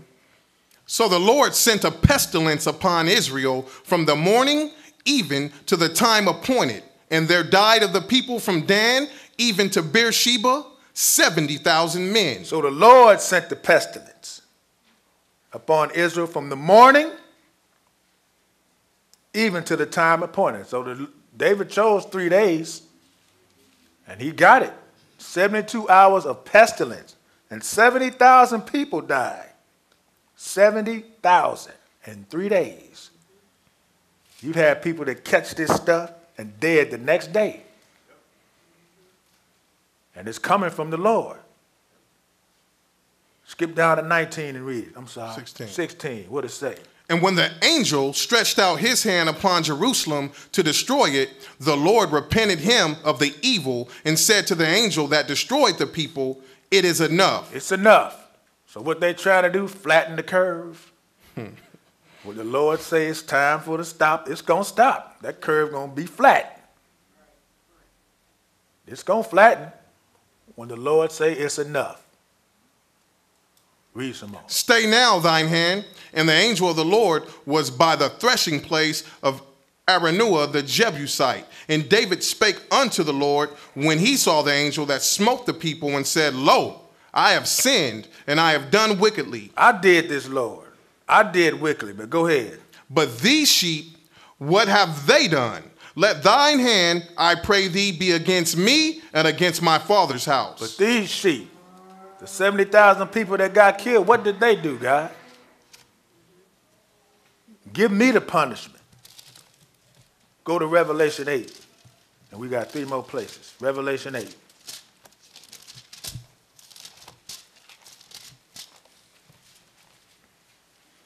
And we do this lesson, you know. Trumpets come up every year, and it represents the day the Lord going to come back and take this world over, but he's going to do it in 7 trumpets. 7 is the last one. He's coming back. But before the 7th trumpet blows, 6 got to blow before that. That's why this thing that's going on now, we know it's, you know, it's bad, but it's really not that bad when it comes to what the Lord really going to do to the people all over the world. Revelation 8 and verse 6. Read it. And the 7 angels which had the 7 trumpets prepared themselves to sound. The first angel sounded, and there followed hail and fire mingled with blood, and they were cast upon the earth. And the third part of trees was burnt up, and all green grass was burnt up. So hail and fire mingled with blood were cast where? On the earth. And the third part of the trees was burnt up. All the green grass burn up. Go ahead. And the second angel sounded, and as it were, a great mountain burning with fire was cast into the sea. And the third part of the sea became blood. And the third part of the sea became blood. Go ahead. And the third part of the creatures which were in the sea and had life died. And the third part of the ships were destroyed. So a third part of the creatures that was in the sea had life. They was dead. What else? And the third angel sounded, and there fell a great star from heaven, burning as it were a lamp. And it fell upon the third part of the rivers and upon the fountains of waters. So salt water got messed up. Now we got to get the fresh water, the stuff that people drink. You ain't going to be able to filter out none of this right here to make it safe. Go ahead. And the name of the star is called Wormwood. And the third part of the waters became wormwood, and many men died of the waters because they were made bitter. And the fourth angel sounded, and the third part of the sun was smitten, and the third part of the moon, and the third part of the stars. So as a third part of them was darkened, and the day shone not for a third part of it, and the night likewise. So all the night and day is all out of whack. People going crazy, man. Not to mention they going to mess y'all's phones up. That should have been the first trumpet right there. Everybody's phone goes dead. Right. And people running around crazy. Go to 16 and verse 1. 16 and 1. What does it say? And I heard a great voice out of the temple saying to the seven angels, go your ways and pour out the vials of the wrath of God upon the earth. And the first went and poured out his vial upon the earth, and there fell a noisome and grievous sore upon the men which had the mark of the beast, and upon them which worshipped his image. So those that took the mark, guess what? You got a plague on you. Whatever plague it is, some kind of virus, the Lord gonna get you for taking that mark. Go ahead. And the second angel poured out his vial upon the sea, and it became as the blood of a dead man, and every living soul died in the sea. And the third angel poured out his vial upon the rivers and fountains of waters, and they became blood. And I heard the angel of the waters say, thou art righteous, O Lord, which art and was and shalt be, because thou hast judged thus. So this is some righteous killing from the Lord. Luke 21. Two more places, Luke 21. But after all is said and done, we know that even from all this tribulation, some joy is going to come from that. And what is that? Jesus coming back, taking over, and 1,000 years of no problems. But he got to straighten things out first. Luke 21, and verse 25. Luke 21 and 25. What does it say? And there shall be signs in the sun and in the moon and in the stars and upon the earth, distress of nations with perplexity, the sea and the waves roaring, men's hearts failing them to fear and for looking after those things which are coming on the earth. For the powers of heaven shall be shaken. Men's hearts failing them for fear. Nations with perplexity. Go ahead. And then shall they see the Son of Man coming in a cloud with power and great glory. And when these things begin to come to pass, then look up and lift up your heads, for your redemption draweth nigh. And when these things come to pass, here come the joy. Look right on up, and here comes Jesus. For your redemption is drawing near. John 16.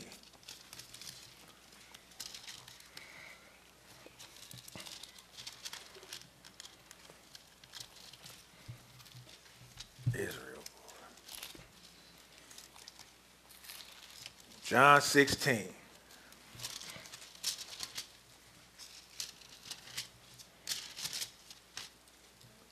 Pick it up at verse 15. John 16 and 15.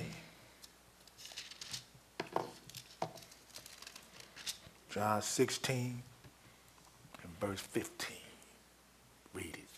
All things that the Father hath are mine. Therefore said I, that he shall take of mine and shall show it unto you. A little while, and ye shall not see me, and again a little while, and ye shall see me, because I go to the Father. Then said some of his disciples among themselves, what is this that he saith unto us?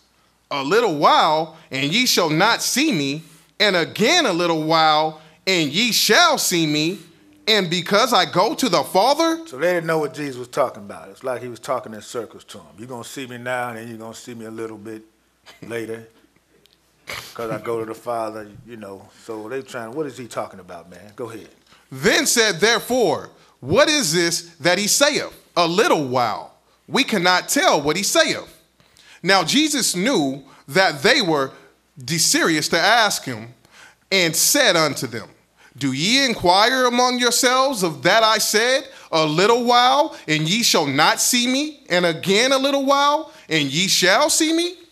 Verily, verily, I say unto you, that ye shall weep and lament, but the world shall rejoice, and ye shall be sorrowful, but your sorrow shall be turned into joy. A woman, when she is in travail, have sorrow, because her hour is come. But as soon as she is delivered of the child, she remembereth no more the anguish for joy that a man is born into the world. So a woman, when she's travailing, she's in sorrow, ain't she? Yep. Those of y'all that had kids, it ain't nothing nice. But then after all is said and done, what you got? You got that little baby in your arms. And all that good stuff is a joyous occasion. Mm-hmm. Go ahead.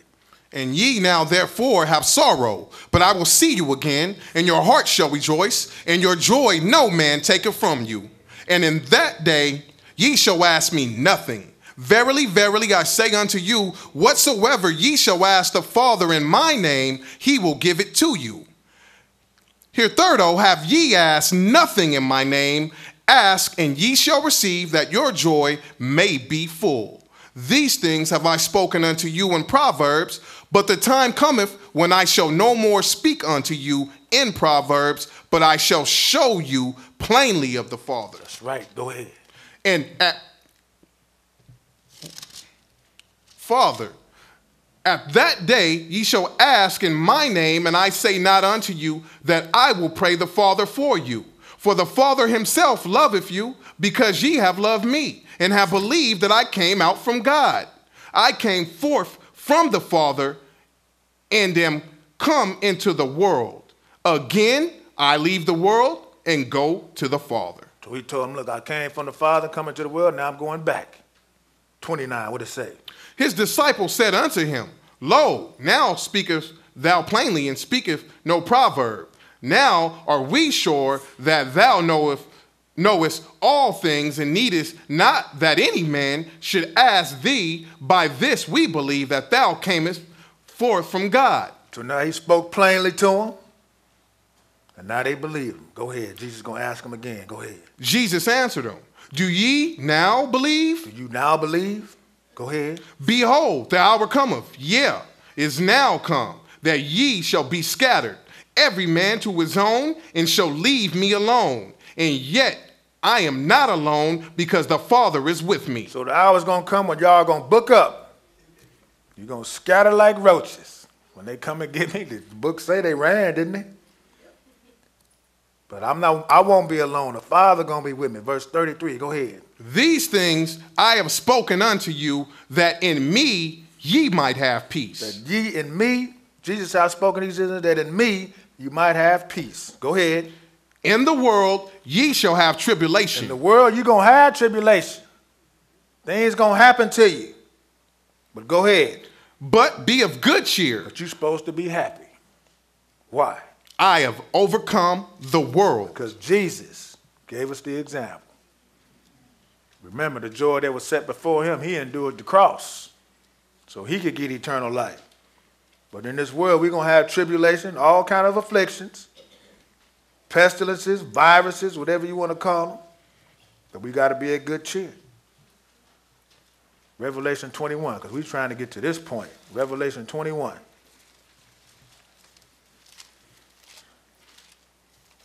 So it's sorrowful out there, but it's going to be turned into joy as a servant of God. We know this thing going to come to pass. They're going to come up with a new normal.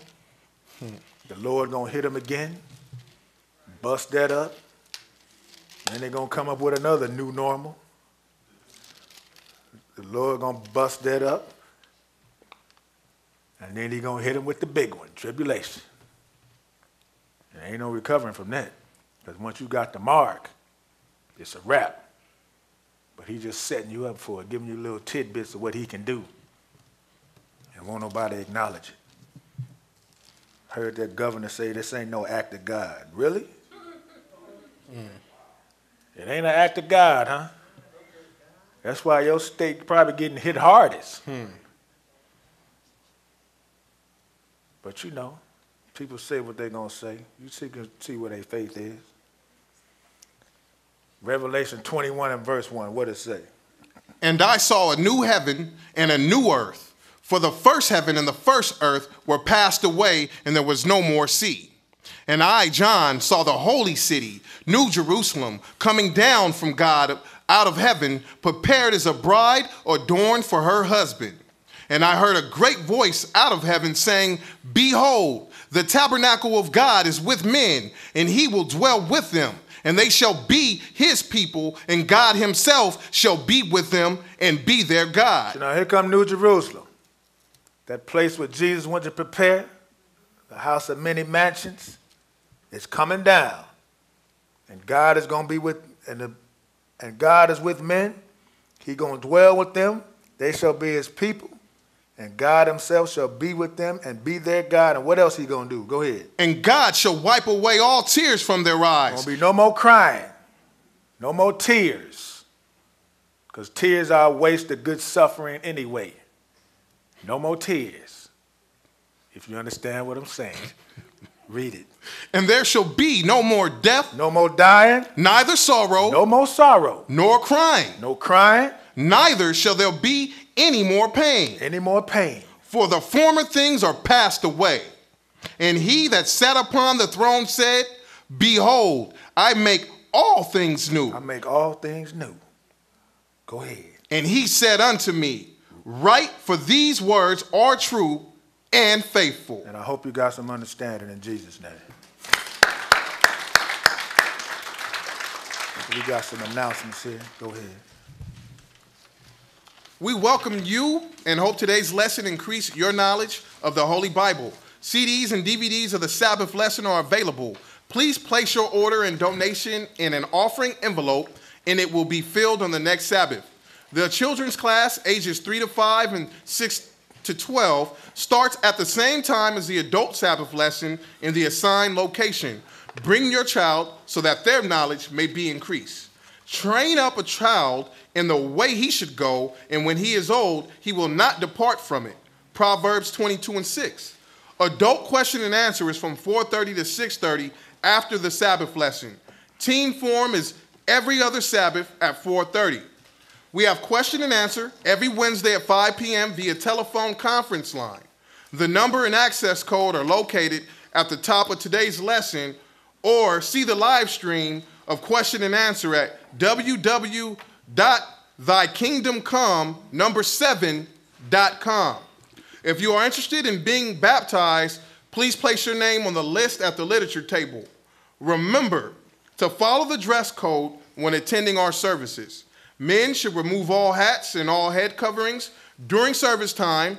Shorts are not permissible. Women should wear a head covering, such as a hat or scarf, during the service. Women should not wear tight-fitting pants or skirts or revealing clothing. Attire should be modest according to the Bible. If your child becomes restless during the Bible lesson, we encourage you to remove your child from the room until he or she has settled. Your tithes and offerings are always appreciated. Please place your tithes and offerings in an offering envelope and deposit it in the offering box. Your cooperation is greatly appreciated.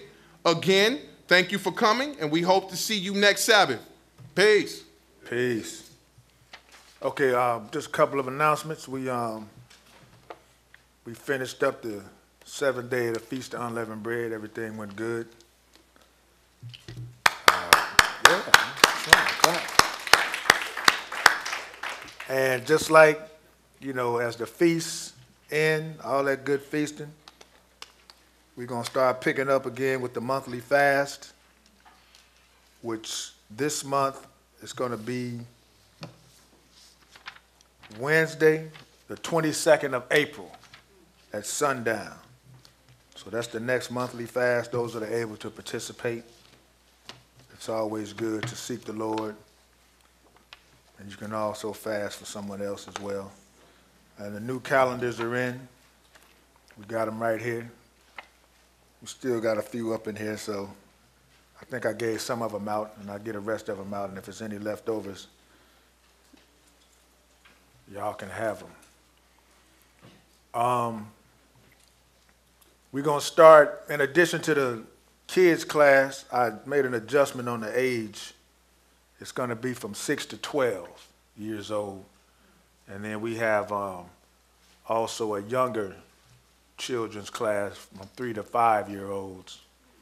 And we had about 4 sisters. Younger sisters wanted to volunteer and, you know, and help out with the younger kids so they don't have to, you know, sit up in here and look all over the place and be fidgety. So they're going to be, you know, doing some activities with them, you know, a little everything, you know, biblical stuff, coloring, things like that, you know, to keep their minds occupied. So that's going to start next month, the first Sabbath next month. And yeah, it's good because, you know, like I said, harvest is right, but the laborers are few. So we got some more laborers in the vineyard that's going to help out with the kids. And Pentecost is the next feast that's coming up. It starts Saturday, May 30th at sundown, and it ends Sunday, May 31st at sundown. We're going to have service here May 31st at 1 p.m. So keep in mind we're going to have back-to-back Sabbath days. So, and that'll be May 30th. So we got a little time for that. And let's see what happens. Also, the homeless outreach monthly menu schedule. Donations needed: a bottled water, ground beef, penny pasta, 108 ounces can of tomato sauce. Deliver the items by April 18th, which is today. You got everything you need? Most of it? Not yet? Okay. What you need? Them big cans of tomato sauce? Yeah, it's hard to get though. They still buying up all the cans there? Oh, okay, well it might be. Anybody who want to donate cookies, we'll send cookies. So if somebody want to make cookies and bring them next week, that'll be fine. Okay, so cookies, you know, if you can find some more tomato sauce, that's cool. Because they're going out, the outreach date is next Sunday, April the 26th. So they're going to go out and do the homeless thing. And what else? Anything else?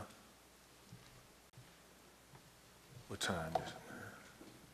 We didn't go too much over time this time. Okay, 4 o'clock?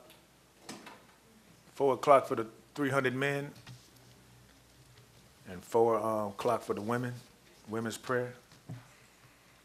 Okay, we're going to stand, face Jerusalem, close out, eat, and come back. The Q&A will be at 4:30.